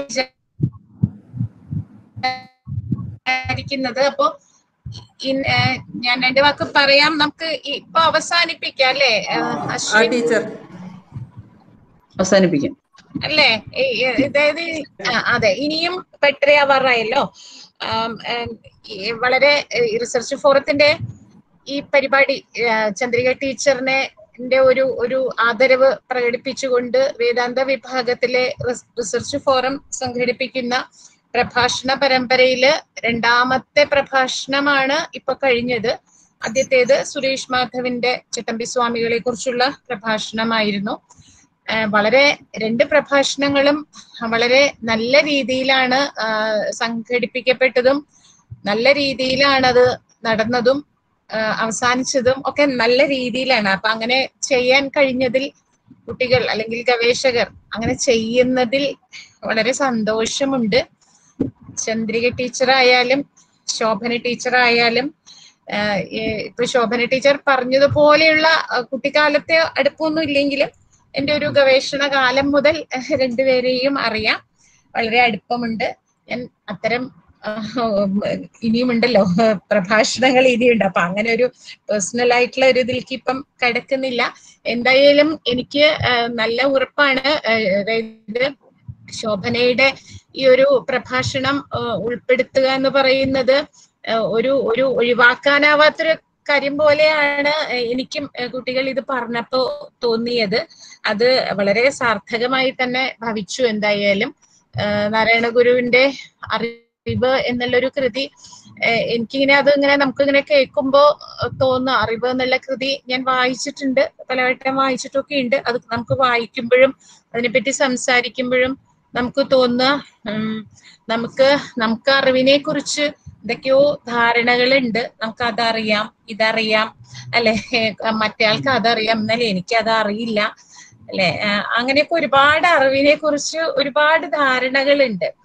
അപ്പൊ ഈ അറിവ് എന്നുള്ള കൃതിയില് ഗുരു ചെയ്യുന്നത് നമ്മുടെ ഇത്തരമുള്ള കുഞ്ഞു അറിവുകളുടെയൊക്കെ മുകളിൽ ഇരുന്നു കൊണ്ട് ഈ അറിവുകളെയൊക്കെ ഇങ്ങനെ നോക്കണം, കൈയൊക്കെ കെട്ടി ഇങ്ങനെ അറിവിനെ ഈ മനുഷ്യന്മാരുടെയൊക്കെ അറിവിനെയൊക്കെ ഇങ്ങനെ നോക്കിയിട്ട്, ഓ അറിവ് ഇങ്ങനെയൊക്കെയാണല്ലേ, അല്ല അങ്ങനെ ഒരു സാധാരണഗതിയിലുള്ള അറിവുകൾക്ക് മുകളിൽ ഇരുന്നു കൊണ്ട് അറിവുകളെയൊക്കെ ഇങ്ങനെ നോക്കിയിട്ട് അറിവിന്റെ പല തലങ്ങൾ, അറിവിന്റെ സാധ്യതകൾ, അറിവും നമ്മുടെ വ്യക്തിത്വവും തമ്മിലുള്ള ഒരു ബന്ധം, അങ്ങനെയൊക്കെ പലതരത്തിൽ ഇങ്ങനെ അതിന്റെ ഒരു മുകളിൽ ഇരുന്നുകൊണ്ടുള്ള ഒരു പനോരമിക് വ്യൂ എന്ന് പറയുന്നത് പോലെ ഈ നമ്മുടെ ഓരോരുത്തരെ അറിവുകളെ കുറിച്ച് എത്രയോ ധാരണകൾ, അതിന്റെ മുകളിൽ ഇരുന്നുകൊണ്ട് അറിവിനെ ഇങ്ങനെ നോക്കിയിട്ട് ഇങ്ങനെ പറയുന്ന ഒരു കാര്യം പോലെ എനിക്ക് അങ്ങനെ തോന്നും ഈ ഒരു കൃതി വായിക്കുമ്പോഴും ഒക്കെ. കാരണം അത്രയും തന്മയത്വത്തോടു കൂടി, അത്രയും ഒരു അനുഭവിച്ചുകൊണ്ട്, അല്ലാതെ നമ്മളൊക്കെ ലേഖനം എഴുതുന്നവർ എവിടെയോ നോക്കി എഴുതുന്നത് അങ്ങനെയല്ലല്ലോ, സ്വയം അനുഭവിച്ചുകൊണ്ട് പറയുന്ന ഒരു കൃതിയായിട്ടാണ്. നമുക്ക് എത്രയോ പറയാൻ പറ്റും ഈ അറിവിനെ കുറിച്ച്. ഇപ്പൊ ശോഭന തന്നെ പറഞ്ഞല്ലോ, അറിവിന്റെ ഒരു ക്രിയാത്മക ശക്തി എന്നൊക്കെ. അപ്പൊ അറിവ് സർഗാത്മകമാകുന്നത്, അറിവിന്റെ ക്രിയാത്മക ശക്തി, അറിവെന്നത് ഒരുപാട് പറയാൻ പറ്റും. ശോഭന അതിനെ കുറിച്ചുള്ള സൂചനകളെല്ലാം നമുക്ക് ഇട്ട് തന്നിട്ടുണ്ട്. അതിനെ വീണ്ടും വീണ്ടും ലക്ഷ്മി നേരത്തെ പറഞ്ഞതുപോലെ മനനം ചെയ്യണം എന്ന്, ഉള്ളിലേക്ക് എടുക്കണം എന്ന് പറഞ്ഞല്ലോ. ഈ കൃതി വീണ്ടും വായിക്കേണ്ടതും ശോഭന ഇട്ടു തന്ന സൂചനകൾക്കനുസരിച്ച് സ്വന്തം അറിവിനെ, ഈ അറിവ് എന്നുള്ള കൃതിയെ കുറിച്ചുള്ള നമ്മുടെ അറിവിനെ അതിന്റെ സാധ്യതകൾക്കൊക്കെ എത്തിക്കേണ്ടതും ഒക്കെ ഇത് കേട്ടവരുടെ നമ്മുടെയൊക്കെ ജോലിയാണ്, ഉത്തരവാദിത്തമാണ്. അതും കൂടിയാണ് ഈ റിസർച്ച് ഫോറം ചെയ്യുന്ന ഈ ഒരു പരിപാടി. അതുകൂടിയാണ്, ഇതൊരു അക്കാഡമിക് പരിപാടിയാണ്, അതേസമയം വളരെ വ്യക്തിപരമായ പേഴ്സണലായ പരിപാടിയും കൂടെയാണ്. ചന്ദ്രിക ടീച്ചറിന്റെയും ശോഭന ടീച്ചറിന്റെയും ഒക്കെ സാന്നിധ്യം കൊണ്ട്. അതുകൊണ്ട് വളരെയധികം സന്തോഷം. ഈ ഒരു അക്കാഡമിക് പരിപാടി, അക്കാഡമിക് എന്നും അല്ലെ വ്യക്തിപരം എന്നും അങ്ങനെയൊക്കെ വേർതിരിക്കാൻ പറ്റാത്ത ഒരു പരിപാടി ആയി സംഘടിപ്പിക്കാൻ സാധിക്കുന്നതിൽ സന്തോഷമുണ്ട്. ഇനിയും തീർച്ചയായിട്ടും വീണ്ടും ഈ രീതിയിലുള്ള പരിപാടികൾ റിസർച്ച് ഫോറം ആസൂത്രണം ചെയ്യുന്നുണ്ട് എന്നാണ് ഞാൻ മനസ്സിലാക്കുന്നത്. അത് അങ്ങനെ തന്നെ മുന്നോട്ട് പോട്ടെ. അതിനുള്ള വളരെ ഒരു കാഴ്ചപ്പാടും അതിനുള്ള ഒരു ഇച്ഛാശക്തിയും താല്പര്യവും ഒക്കെ ഉള്ളവര് തന്നെയാണ് റിസർച്ച് ഫോറത്തിനെ ഇപ്പൊ മുന്നോട്ട് നയിക്കുന്നവര്. അതുകൊണ്ട് വളരെയധികം സന്തോഷം. ഡിപ്പാർട്ട്മെന്റിനെ സംബന്ധിച്ചിടത്തോളം വളരെ സന്തോഷമുള്ള, അല്ലെ, ആ വാക്ക് ഉപയോഗിച്ചാൽ മതിയല്ലോ, വളരെ സന്തോഷമുള്ള ഒരു കാര്യമാണ് ഇത്തരം പരിപാടികൾ സംഘടിപ്പിക്കുക എന്ന് പറയുന്നത്. അപ്പൊ ഇനി നമുക്ക് ചന്ദ്രിക ടീച്ചറിന് ആദരവ് പ്രകടിപ്പിക്കുന്ന അടുത്ത പരിപാടിക്കായി കാത്തിരിക്കാം. റിസർച്ച് ഫോറം എന്താ കൊണ്ടുവരാൻ നമുക്ക് അറിയില്ലല്ലോ. അപ്പൊ അടുത്ത പരിപാടിക്കായി കാത്തിരിക്കാം, അല്ലേ? അപ്പൊ അശ്വിൻ പറഞ്ഞോളൂ. മുത്തുലക്ഷ്മി ടീച്ചറെ, ഒരു കാര്യം, നമ്മുടെ ഇന്റർനാഷണൽ വെബിനാറിന്റെ കാര്യം കൂടി ഒന്ന് ടീച്ചർ ഒന്ന് അനൗൺസ് ചെയ്തോളൂ. ഇതിന്റെ ഭാഗമായിട്ടുള്ള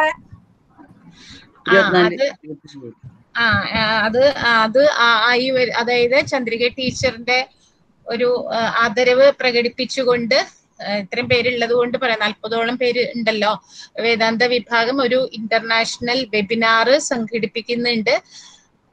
Adyar library and research centre Chennai, അടയാറുമായിട്ടുള്ള നമ്മുടെ യൂണിവേഴ്സിറ്റി ഒരു MOU ഒപ്പുവെച്ചിട്ടുണ്ട്. അപ്പൊ അതുകൊണ്ട് Adyar ലൈബ്രറിയുമായി സഹകരിച്ചുകൊണ്ട് interpretation in Indian philosophy changing പാറ്റേൺസോ changing paradigms, changing perspectives and paradigms എന്നുള്ള പേരില് ഒരു ഇന്റർനാഷണൽ വെബിനാർ ആണ്. അത് ഏപ്രിൽ 23, 24 തീയതികളിലാണ് ഉള്ളത്. അപ്പൊ അത് സമയമുണ്ട്. അത് അത് അറിയിക്കാം, അത് ആവുന്നു. അപ്പൊ അത് വിദേശത്തിൽ നിന്നുള്ള സ്കോളേഴ്സ് ഒക്കെ ഉള്ളത് കൊണ്ട് ആ രീതിയിലായിരിക്കും അതിന്റെ സമയം. അപ്പൊ അതിലും എല്ലാവരുടെയും സഹകരണം ഉണ്ടാവണം. അപ്പൊ അശ്വിൻ ടീച്ചർ പറഞ്ഞോളൂ.